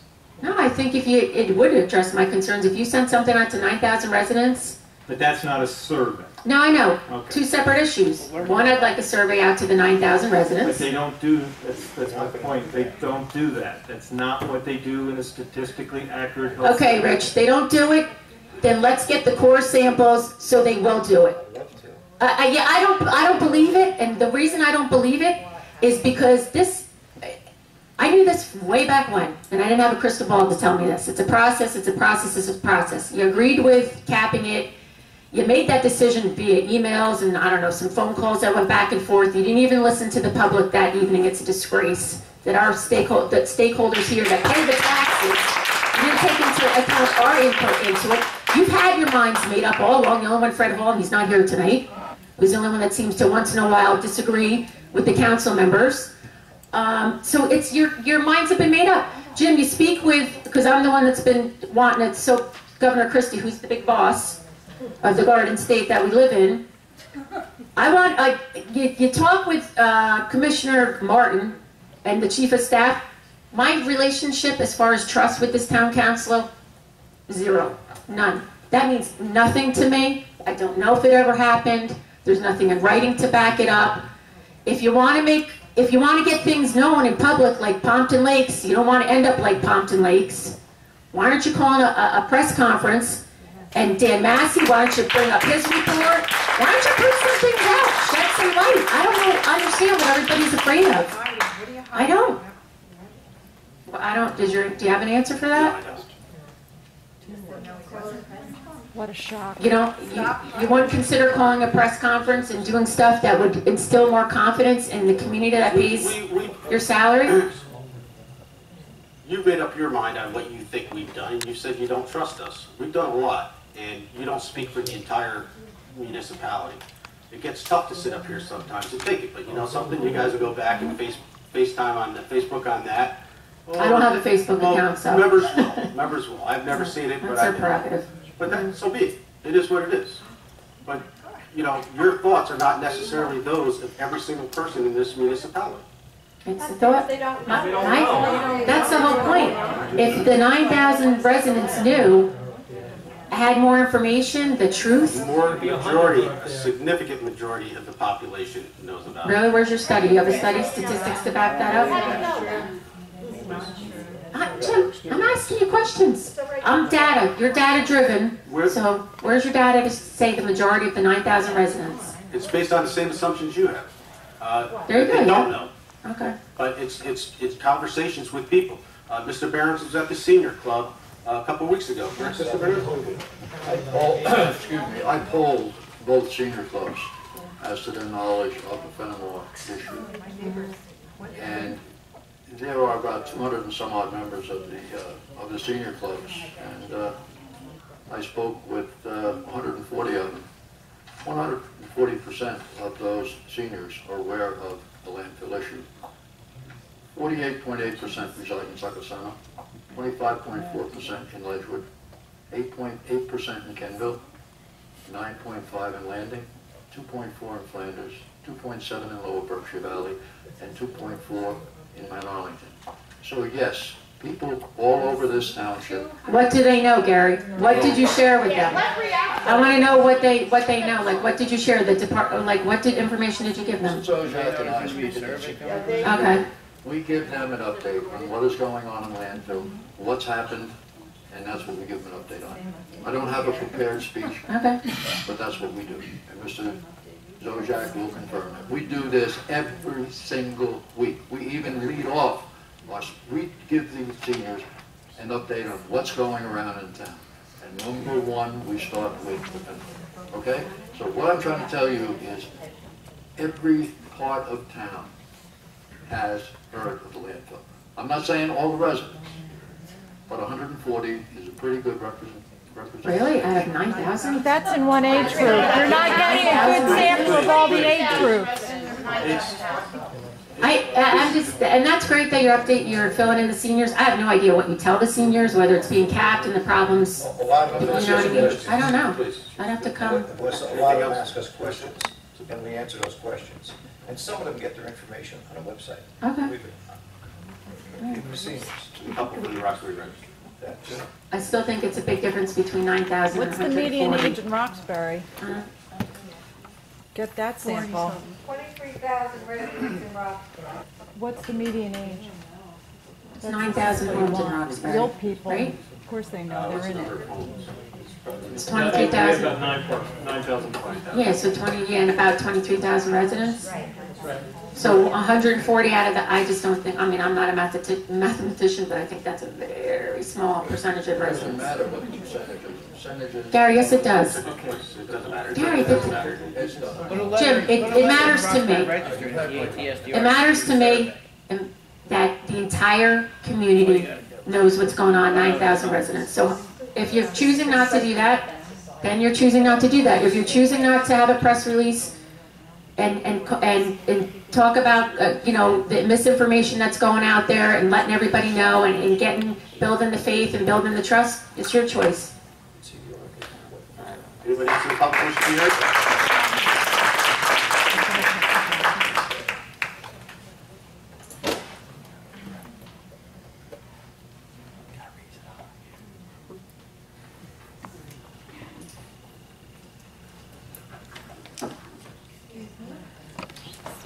My name is Maureen Leisler, 12 Lookout Drive. Of course, I agree with what was just said. I've been asking for the same thing for quite a while, that all of the residents of Roxbury Township get a letter stating exactly what's going on with the Fenimore landfill. Not that they've heard of the Fenimore landfill. Everyone who's lived here for 70 years or 30 years, they know that there's a Fenimore landfill. I didn't know when I moved here because it was very well covered up. But all the same, they should know, yeah, literally, with trees and, you know, it just looked like a regular old forest. Very pleasant, very nice. So, Gary, I don't know what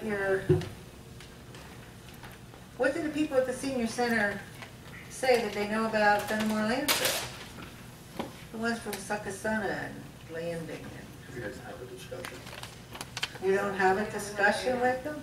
You said you asked them. I asked them if they heard about the landfill and what's going on with it, and that's the end of the conversation, okay? I just That's wanna the get end of their The purpose of my conversation? comment was to let you know that there is a large, every part of this town, they have heard about the landfill, okay? You people have been arguing that nobody knows about it other than. No, we're not saying nobody knows there's a Fenimore landfill. Send out a notice. I don't want to We're get an not argument. saying that no one knows about the Fenimore landfill, period. We're saying that nobody knows the detail, that all 23,000 residents of this township are entitled to know everything there is to know about that landfill. Perhaps they should Not- come to council meetings. No, please, Mr. Jones. Really? I'm a senior, That's close-minded. so I'll go there to the, what day do you go there to discuss? Thursday? Okay, I'll be there Thursday, and I'll ask them what they know about the Fenimore landfill in the past 2 years, not going back for ever. Anyway. Today I was looking at some old documents and I ran across something that Bill Kibler from the Raritan Headwaters Association testified to in Trenton last year, just about this time. He talked about the 470 square mile watershed that includes parts of Somerset, Morris, Hunterton, and the 3 largest reservoirs in the state of New Jersey, and includes the north and south branches of the Raritan River. And unfortunately, he said, it includes the Fenimore dump. The Raritan Headwaters Association has been conducting stream monitoring in our watershed for 24 years now. We have a total of 57 monitoring sites. Last year, we added a monitoring site approximately 200 to 300 yards downstream of the Fenimore dump, upstream of Ledgewood Park, because we were concerned about the impact the dump was having on surface water. We use a DEP and EPA approved protocol which measures biologic conditions in the stream and results in something called the New Jersey Impairment Score. The ideal score, the maximum score, is 30. The minimum score is 0. In a headwaters area in the Highlands, in my watershed, I would expect to see scores very close to 30. Last year, this site, just downstream of the Fenimore dump, scored 18, which, in New Jersey impairment score terms, means it is moderately impaired. The term moderately impaired may not scare you because this doesn't sound all that terrible. I'd like to give you some context. If you look at the map, we don't have the map. Of the 57 sites that we monitor, last year there was one site that got a lower score than Fenimore Dump 1 site. There is a site that we monitor every year and have been monitoring for 20 years, 200 yards downstream of the Clinton Township wastewater treatment plant that has never gotten a score as low as the one Ledgewood Brook got this year. So we are deeply concerned about the impact of this dump on surface water quality. Now you may ask yourself, and the public may ask, why do I care about little tiny Ledgewood Brook way up there in Roxbury? Well, it's because you are drinking that water. Senator Bateman, so are you, as are most of your constituents. Ledgewood Brook eventually drains into the south branch of the Raritan River, which collects water from a couple of different places. And what number was that? 26.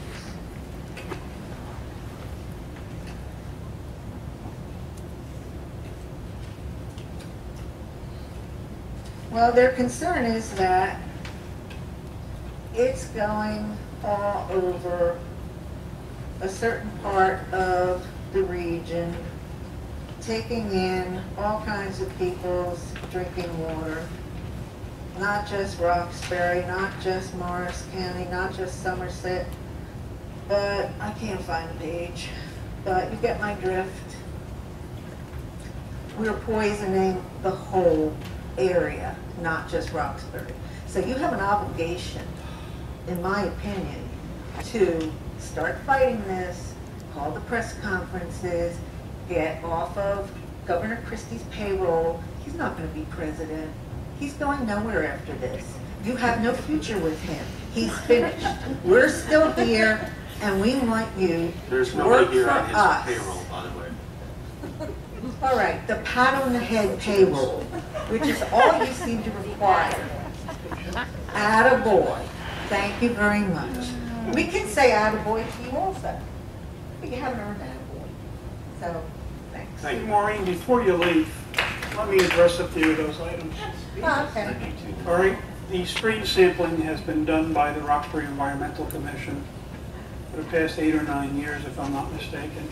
All right, last year was out of norm. All right. Out of norm? Out of norm. In Number what one, they test for macro, context? listen to me for a second.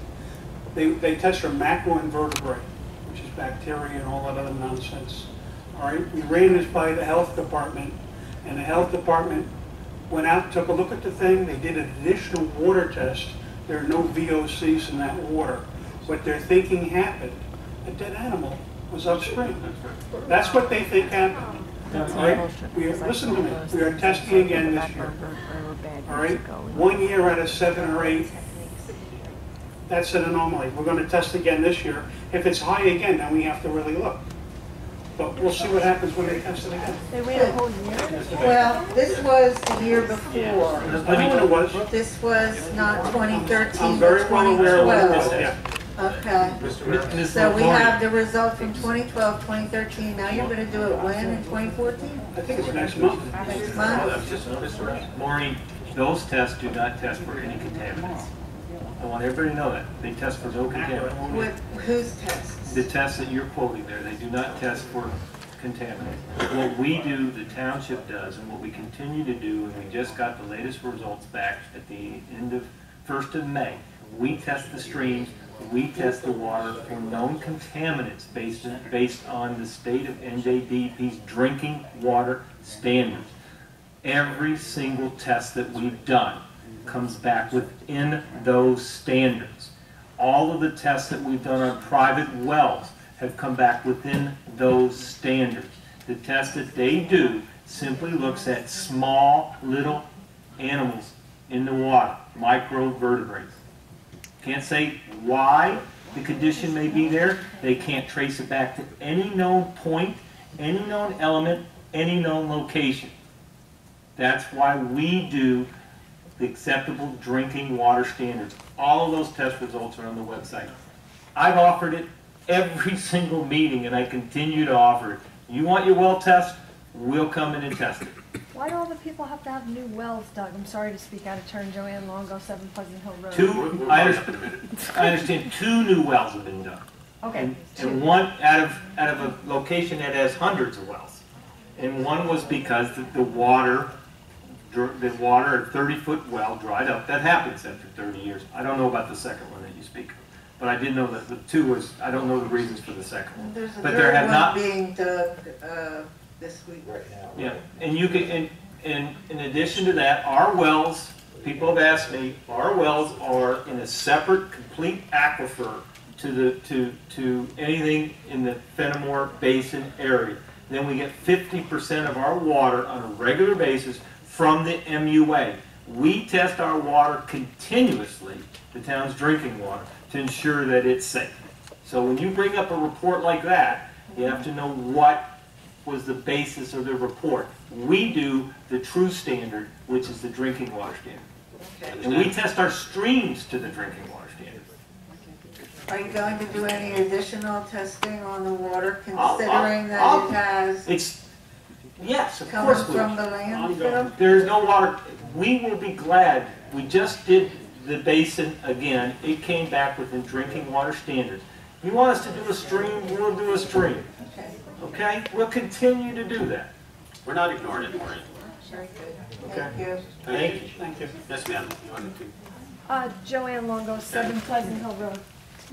I just wonder, like, is there a way to harness this gas and make, like, you know, make some money out of it? For if we don't have any more money to, you know, If there's a way to make money, Mr. Mass probably knows it. Well, no, actually, interesting that you're from Pleasant Hill Road, because a resident of yours came in and met with me last week. And what he indicated was that, and he had heard in other areas, they, rather than bringing and creating a caustic effluent, they actually bring it down to a sulfur powder base, and they sell that sulfur powder base. And right now, depending on who you believe and why they're doing that basis of that report at that particular time, the sulfide levels are not at a level that they could do that at. But in fact, Warren County did do that for a short period, or did that for a period of time. Isn't that where if we would say we truck it out, we would truck it out to Warren County where it would be? Well, what you would truck I out. think a lot of people don't understand. Truck it out. They're like, truck it out, put it somewhere else. You're going to dump it on somebody else. They don't get Well, that. based on this scenario, you would take it, you would process it, and you would end up with a sulfur powder versus a caustic, but it would still go through a similar system. Okay.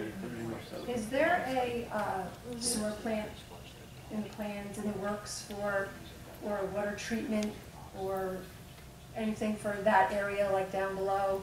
That sewer in that area goes to one or two locations, depending on if you're on the crest of the hill or the bottom of the hill. It either goes to our Ajax treatment plant, and there's a line down Mountain Road, or it goes to the Musconetcong Sewer Authority, depending on where your location is. How about new plants for There wouldn't, one, I doubt we'd get a permit for a new plant in this day, and we have capacity at the Musconetcong Sewer Authority. There's no need. So, no. Would that be an idea to maybe the runoff for the stuff? Would that be an idea? Well, I don't think it'd be sufficient to fund a complete plan. So. Yeah, the plants are very expensive. Would that be coming from federal money anyway? I mean, No. there's all our sewer stuff going to now Byram. Am I correct with that? Say that again? Is all our sewage going to Byram anyway? No. We, two plants, one in town, down in Succothon, and one in Mount Olive, which is the Musconetcong Sewer Authority. But none of this effluent is going into that. Anybody else in public? Oh, just one more thing. Yes.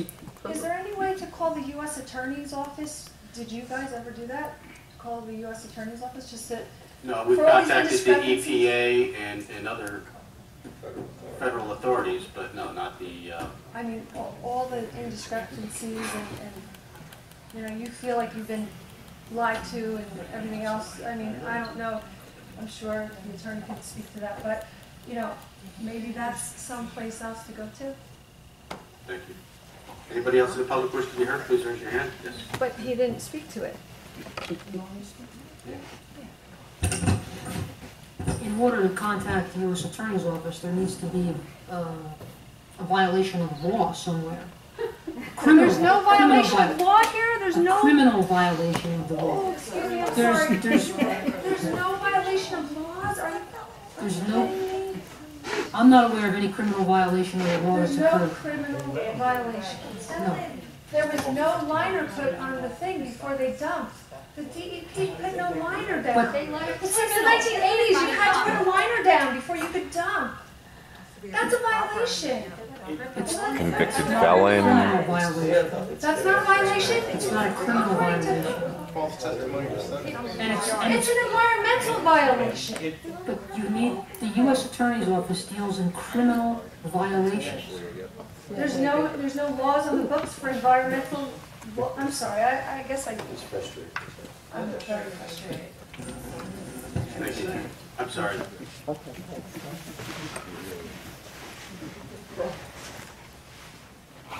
Hi, I'm Nancy Venturino and I live on 39 Vale Road. And first of all, I want to thank all you men for being in your jobs and helping our community. We've heard a lot of negatives. And I finally met the mayor. But anyway, I'm a senior citizen and my taxes are way too high. And I know it is for everybody, but we're on fixed incomes and like $500 or $1,000 should be enough taxes for the year. Because there's companies that could pay some of these taxes. And I don't mind helping the kids in school. I don't have any at school or anything. But it's just that it's very tough on us and to pay our other bills. So if there's some way you could maybe help us out, we'd all appreciate it. But I still want to thank you for doing your jobs and. Thank you, and I can tell you that we try to be very fiscally responsible. The municipalities own a small percentage of your overall tax bill. Obviously, about 70% or just close to 70% goes to schools, which we have no control over. We do have an increase this year. Last year we did not, but on average over the last 15 years or so, we've tried our best to keep down by consolidating services, sharing services, privatizing, trying to do as much as we can, because we do understand the fixed income aspect. And are you a member of any of the senior clubs? Yeah, I belong to the senior citizens. Okay, okay. I know that they have some programs there as well. Chris, would you want to? I just want to make sure that you're getting your tax freeze and you. No, I tried to do that, but they never had the paperwork. I could have frozen at $500. Now I'm up to. Well, here, come here, give me your phone number. Please, and Mr. Rass will give you a call on that. And I'll reach out to you, because there are programs, as you know, that freeze it. Just make sure she knows about the tax freeze. That's what she was just saying. Well, she said something about $500. Yeah, we'll go through and we'll make sure that you're getting all the tax that you can get. Mr. Rass will call you or have the right person call you. If not, give us a call. Our phone numbers are in the calendar on the phone book. Sure. Thank you, Mr. Attorney. Did you have anything else, or can I move on? Let me make sure I got that. No. I just want to make a statement that I get something about the water, paperwork saying how the quality of the water. So he was right when he said that. We publish that every year. Okay. I'll give you a call. Thank you very much. Anybody else in the public wish to be heard? That's the first time we have a second public session for follow-ups. Yes.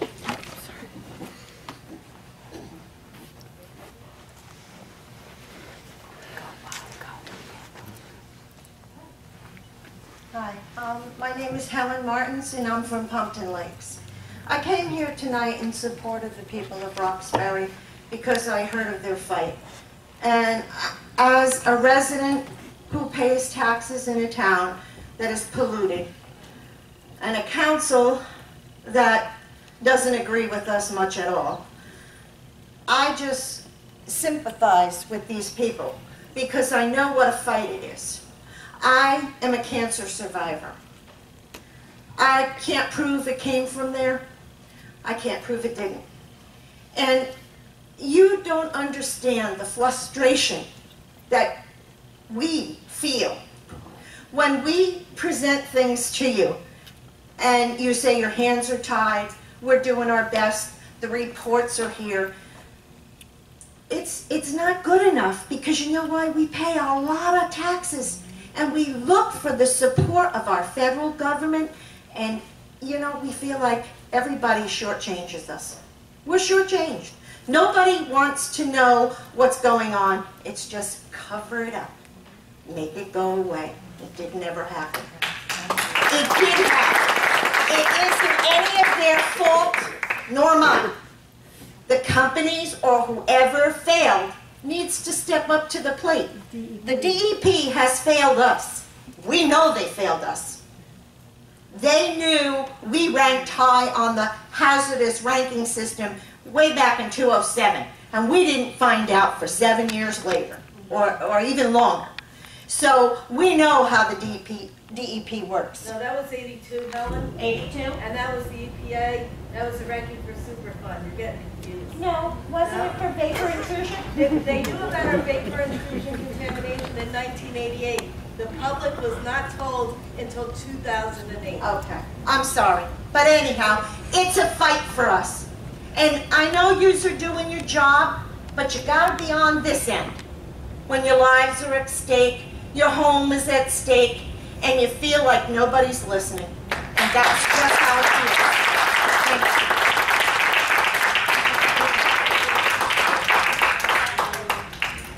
you. Anybody else in the public wish to be heard? Seeing none, we're going to close the public portion. I didn't see that, though. Last one, after this, we have to take care of some other items that we have here, and then we'll have another public session later on. Bob Schultz, 42 Mapledale Avenue. Maureen was talking about the water testing that the Raritan Headwaters did. And it's actually been 2 years now that they scored an 18, not just one. So just to make that point, it's not just been one. It was 2012 and 2013. Not aware of 2012, Bob. Yeah. It was the second year in a row that it didn't go up, it didn't go down, it just kind of stayed the same. So unless there was the same dead animal in that stream for 2 years, it stayed the same, and there's only really one source of that. The water testing is done. But that report was just for bugs, correct? Excuse me? That was vertebrae, it wasn't chemicals or anything like that. That's correct. I was just going to go into that. That is just macroinvertebrates. There's no chemical testing done. Yeah. And chemical testing is a moment in time. If you take that sample right now, it can be different if you take it now. It's completely different. A macroinvertebrate testing is a better indicator of the stream health and what is around that stream, because it shows the life in the stream at a very small and minute level. So I just wanted to clarify that. Well, Bob, if I may, a better test is sediment test. And we've done that as well, and they've come back within the acceptable limits as well. Right, but the VOCs, the problem with the VOCs is they evaporate pretty quickly. But we know when you're talking about a moment of time, sediment test is giving you a history of the event. Right, and so does the macroinvertebrate as well. Depending on what the causation is. Right. Did you guys know about Nature's Choice accepting sanding material? No. Because I just happened upon the article on Google. It happened the other day, and I was very surprised to find out that they had a contract with Bernardsville, and the material went in there from Bernardsville into Nature's Choice, which was hurricane sanding material. Oh, we don't know that to be fact, but can you? No, I mean, in fact, I got an email this week over the weekend. I saw that same Bernardsville article. Did you follow up with them? Because it didn't mention anything about Nature's Choice. I got an email this weekend. It just said that they were understanding there was a staging area. It was in their minutes. Then we went a little further today. I didn't know. And went into their minutes, and it said they had a choice with Nature's Choice. So I was just wondering if you guys... They have multiple sites. Was it in Roxbury? Yeah. Well, they do accept debris. Yeah. I don't know if any of that debris came up to Fenimore though, so because they had soil there, they have materials that can be ground down and can be brought up there as well. So just a little research we did. We were talking about the monitors before and the fact that we want one like near Horseshoe Lake, and the way the monitors were set up was based on no stack, no incinerator up there, no superheated gas. It was just coming out with nothing basically on top and just kind of rolling down the hill and following the lay of the land. For the H. And the wind. And for H2S and everything else that was going on up there. But now we have this incinerator up there, which is 30 feet tall. It's heated to 1600 degrees, and stuff comes out of it, obviously, and it's superheated. So when something's superheated, it rises and then eventually cools off and falls down. So what we think as residents is that the gases are going further away and bypassing those monitors at the bottom of the mountain. Because we're smelling it in all different places where the monitors are not picking up those levels anymore. And we also have noticed that since the Jefferson incident, when schools had all those high readings that day, monitors haven't alerted at all. And we wonder if the calibration should be checking those monitors. They check them. It's just a coincidence then, because there's been nothing since that day. They went out and they checked it. They checked. After they did not get complaints of smell from the Jefferson area at that day. Have you guys talked to the legislature at all, to any of, whether it's Republicans or Democrats, about going to an investigation of the DEP? An investigation of the DEP? No. Yeah. I haven't. I don't know if any other members. I doubt anybody. Guess not. I guess not. Is there any reason why? Because we know they've lied to us. There's been lack of transparency. They haven't shared the information. They've given out false information, as Mr. Masi has proved. Is there any reason why we haven't done that? Well, a lot of things transpired over the last year or two. Yeah, there has been some misinformation. On the positive side, they took over the site, which stopped Mr. Bernardi from continuing what he was doing, which was creating the mess in the first place. Right. So while there are issues, I haven't seen anything, as Mr. Rucco put it, that would be criminal in nature. At least from our perspective and DEP's perspective. From Bernardi's perspective, that's a different story, and we can't get into that because we're in litigation. I'm not worried about Mr. Bernardi. I'm actually talking just about the NJDEP and Governor Christie, because both of them were allowing this whole project to happen back in 2010. And they let a convicted felon come in. I mean, we know a lot of the history here, and I'm just wondering why you as our council have not called for an investigation of the DEP, or haven't even talked to any of us.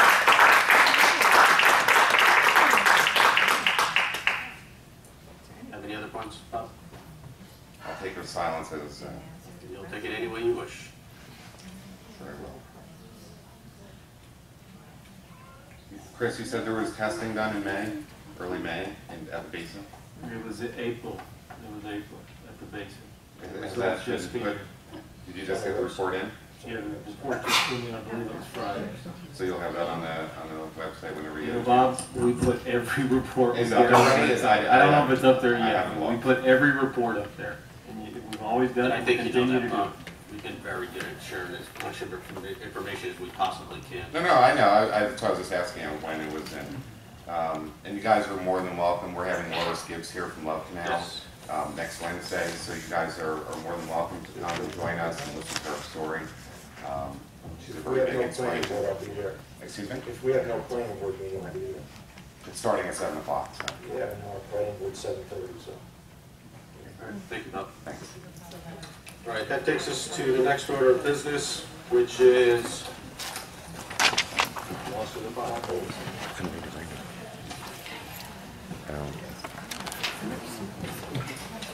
Reports of council liaisons, representatives. Before we get to that, well, let's shoot through that real quick, actually. Yeah. The only thing I have is this Sunday at 9 o'clock at Horseshoe Lake is the color fun run that Rotary is running with the Rotary Club of the Rotaract at the high school. It starts at 9 o'clock. It's a fundraiser for one of the families in town that fallen on hard times. So, show up. Saturday, you said? Sunday. Oh, Sunday. Maureen Castriata, San Antonio Landing. To follow up on Bob Schultz's, I think it was Bob who mentioned about contacting the legislature. You have a Senate and Assembly Environmental Committee. You went to court to try to get core samples and you lost or you gave up, in my opinion. So, do you still feel you should get core samples? Do you still believe that you need core samples? To finish our report, yes. Yes. So why can't you take it to the legislature? Well, the biggest issue with those particular samples that we were trying to get, which we felt we had a right to get, was they were breaking the cap, and it would allow us to get it based upon the emergency order. When we lost that, that was also lost because those holes are dug and gone, and it's after the fact.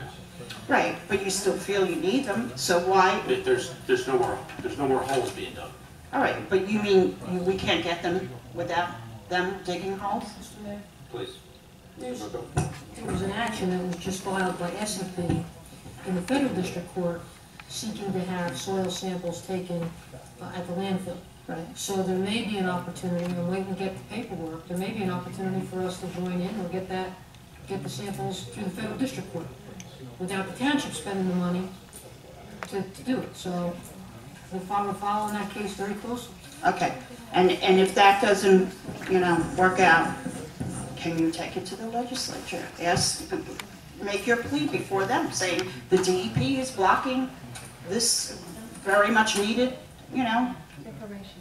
Thank you. Yeah, I can tell you that I've had many conversations with Senator Bucco in trying to facilitate are getting the samples. In fact, as you probably heard me say, I actually thought we had an agreement with DEP, you know, one a baby step away from it, in getting those samples before we were stopped, which, you know, forced us to court. So. And what did Senator Bucco say about that? He was working on our behalf, trying to facilitate us getting those samples. But okay. And is that still happening? The Attorney General's office and DEP decided that we were not entitled to them. Okay, so, but again, there's one more venue, is there not? There's, you know, legislature. So I hope you will consider that. Thank you. Anybody else in the public wish to be heard? Please raise your hand. Yeah, Bill. Get you next. Bill Morocco, on Lazarus Drive, Village.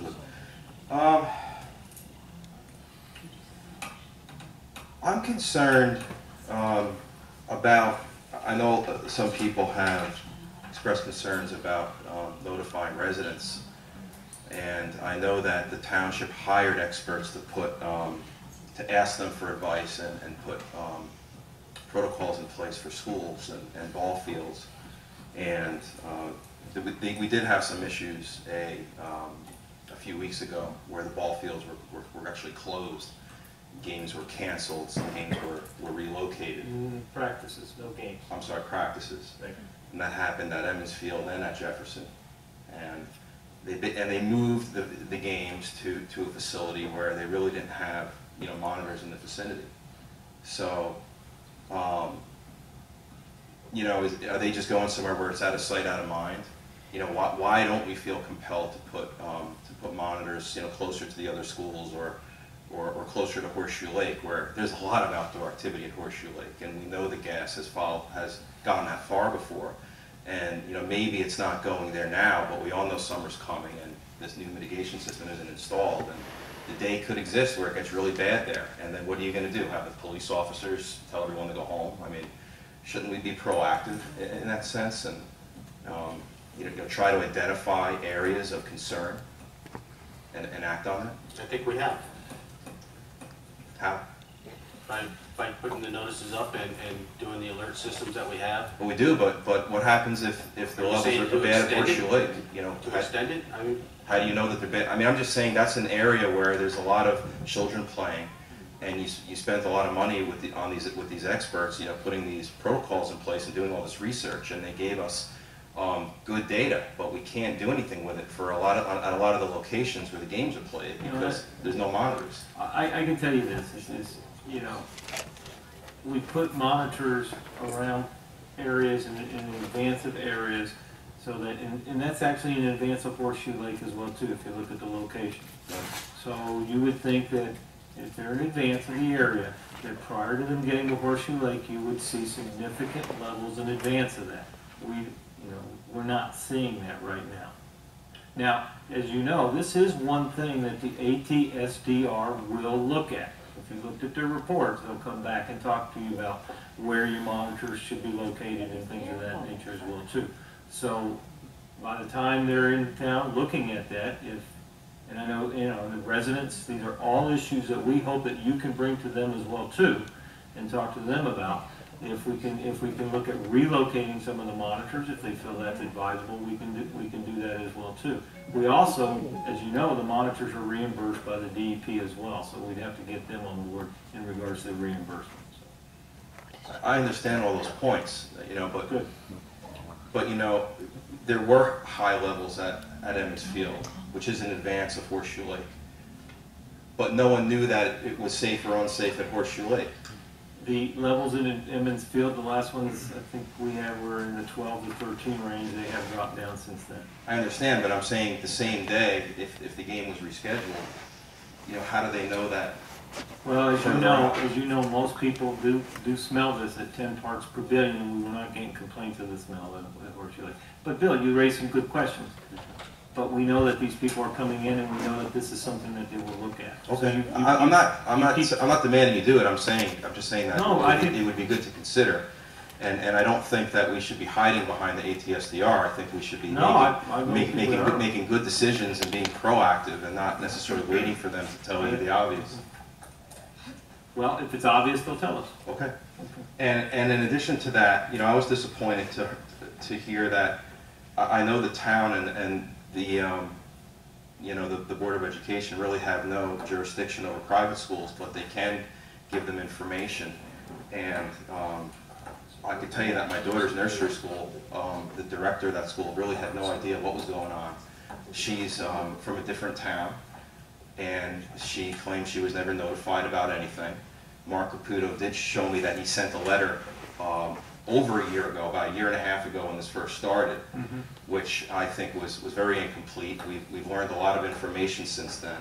We have these great protocols for children, but now these nursery school directors are letting these young children outside to play, while, you know, potentially down the street, Jefferson School won't let them outside if the levels were to reach, you know, that yellow or red alert.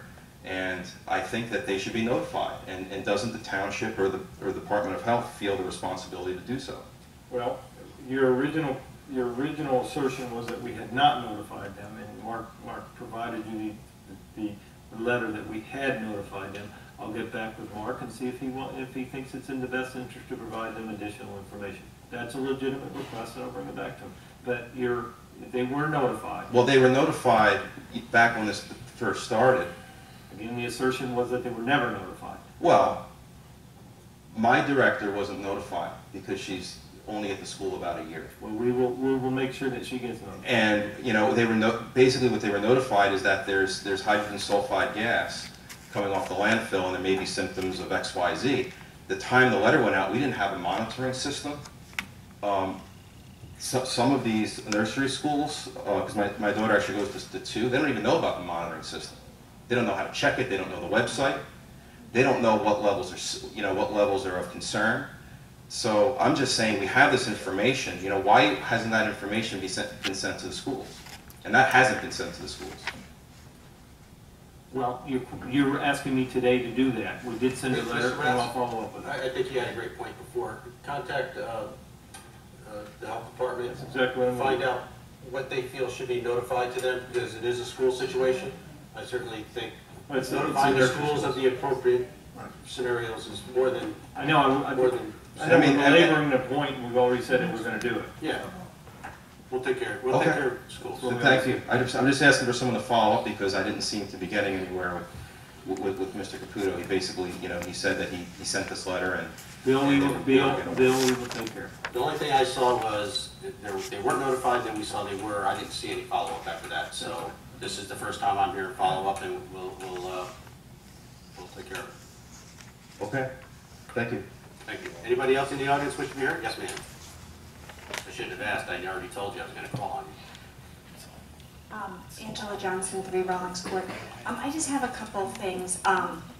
The first one is, I can't remember if the DEP, did they ever clarify on their stack tests? Because I guess I'm getting concerned because I hear people talking about the monitors being low or the monitors being high, and people smelling stuff when the monitors are low, or people not smelling stuff and the monitors are high, and like what else could there be? Are they monitoring for anything else? Are they constantly checking the smokestack? And are those results being released, or?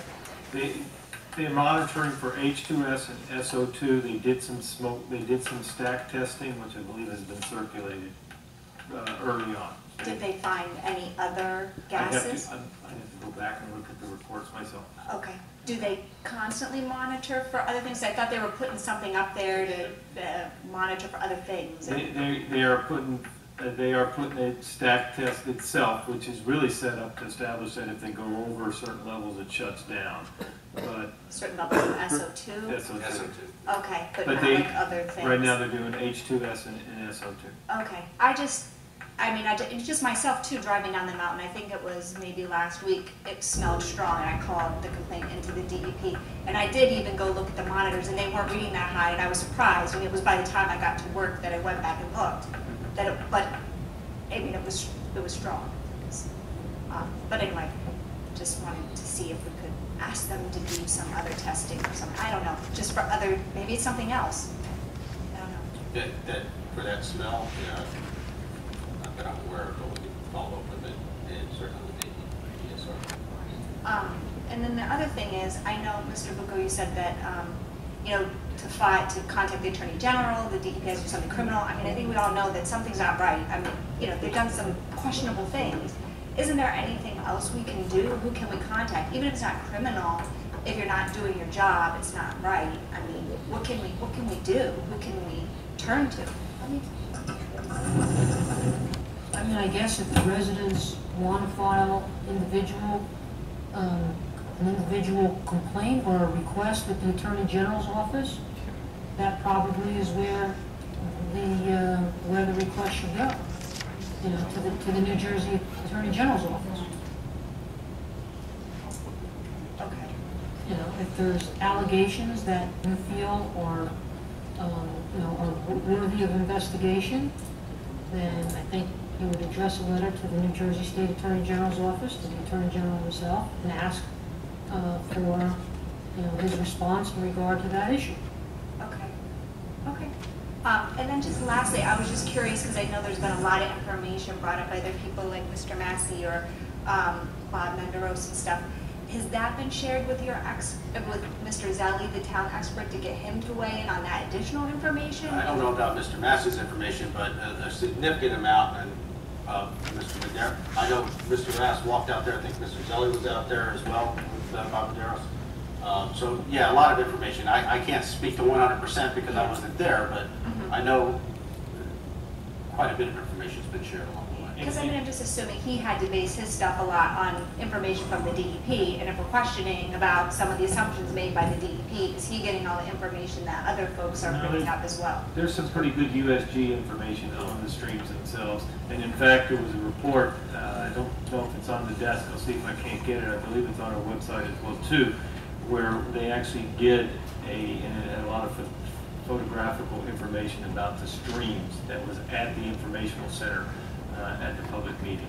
So they did a lot of independent work on that. Okay, thank you. Thank you. Anybody else in the public wish to be heard? Yes, ma'am.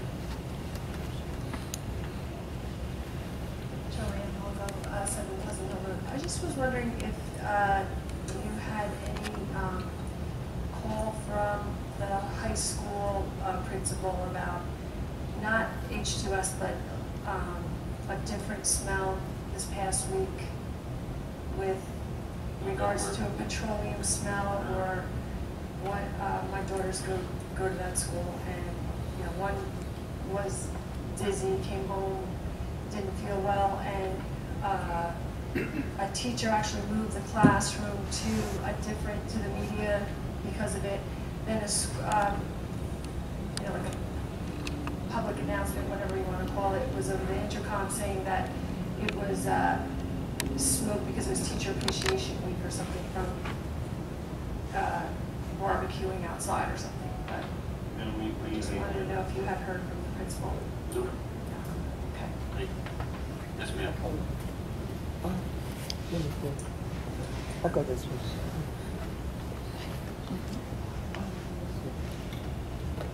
When this first started, you know, the landfill problem, I was in Ledgewood Mall, and you could smell it in there.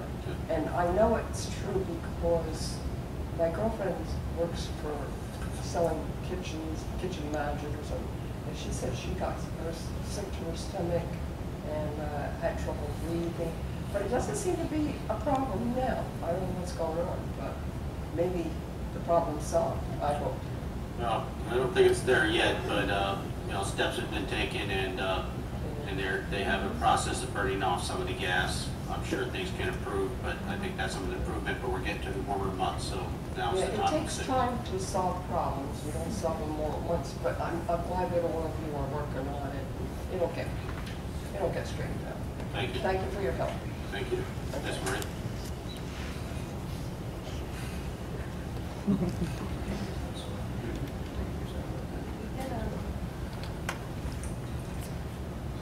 Well, I wanted to talk about an article that I was reading about the DEP's saying that the water runoff that they are calculating for is for a 25-year storm. Under SEP's plan, they were calculating for a 100-year storm, and we have had 3 100-year storms in the past 2 years. So if nothing else is wrong about the DEP's plan, that part is wrong and should be corrected, because the Joe Dunn was saying a year ago that with SEP's plan even, that there would be as much water coming down the mountain and also Mountain Road and Lookout in a 100-year storm to actually put Morristown underwater. And there's people living at the bottom of that hill, and there needs to be more attention paid to the ramifications of a 25-year storm versus a 100-year storm. I think we're way past the 25-year storm with climate change, and it should be addressed by the council and by the township attorney. Actually, I'm going to send an email to Joe Dunn tomorrow and let him know your concerns. Thank you very who much. should be addressing. Thanks. Just a real quick clarification. Councilor Lupo, you just mentioned the Attorney General's office, I believe. Before we were talking about the U.S. Attorney's Office. Is there a different set of criteria that's required to get something going in those 2 offices? Is that why you're recommending? Well, the Attorney General's office oversees the operation of the state government. The U.S. Attorney's office would get involved only in criminal nature, something of a federal criminal nature. But the U.S. Attorney, the New Jersey State Attorney General, wouldn't necessarily be prohibited from investigating something that may not be criminal. Okay, thank you. And for the U.S. Attorney's Office, the Department of Justice, the U.S. Department of Justice Attorney's Office, I assume that the burden of absolute proof of some criminal wrongdoing is not on the person making the citizen's complaint or whatever form the complaint takes, that there's some level of evidence that they expect in order to take some sort of action, but... Yeah, I mean, if you submitted something to the U.S. Attorney's Office and said, you know, I believe X, Y, and Z has occurred, then they don't just take those and throw them away. They'll take them, hand them to an investigator, and an investigator will look into the matter and determine whether or not there's sufficient evidence to move it to the next level. Thank you. Anybody else in the public wish to be heard? Seeing none, we'll close the public portion. Let's read in, we got several executive session items.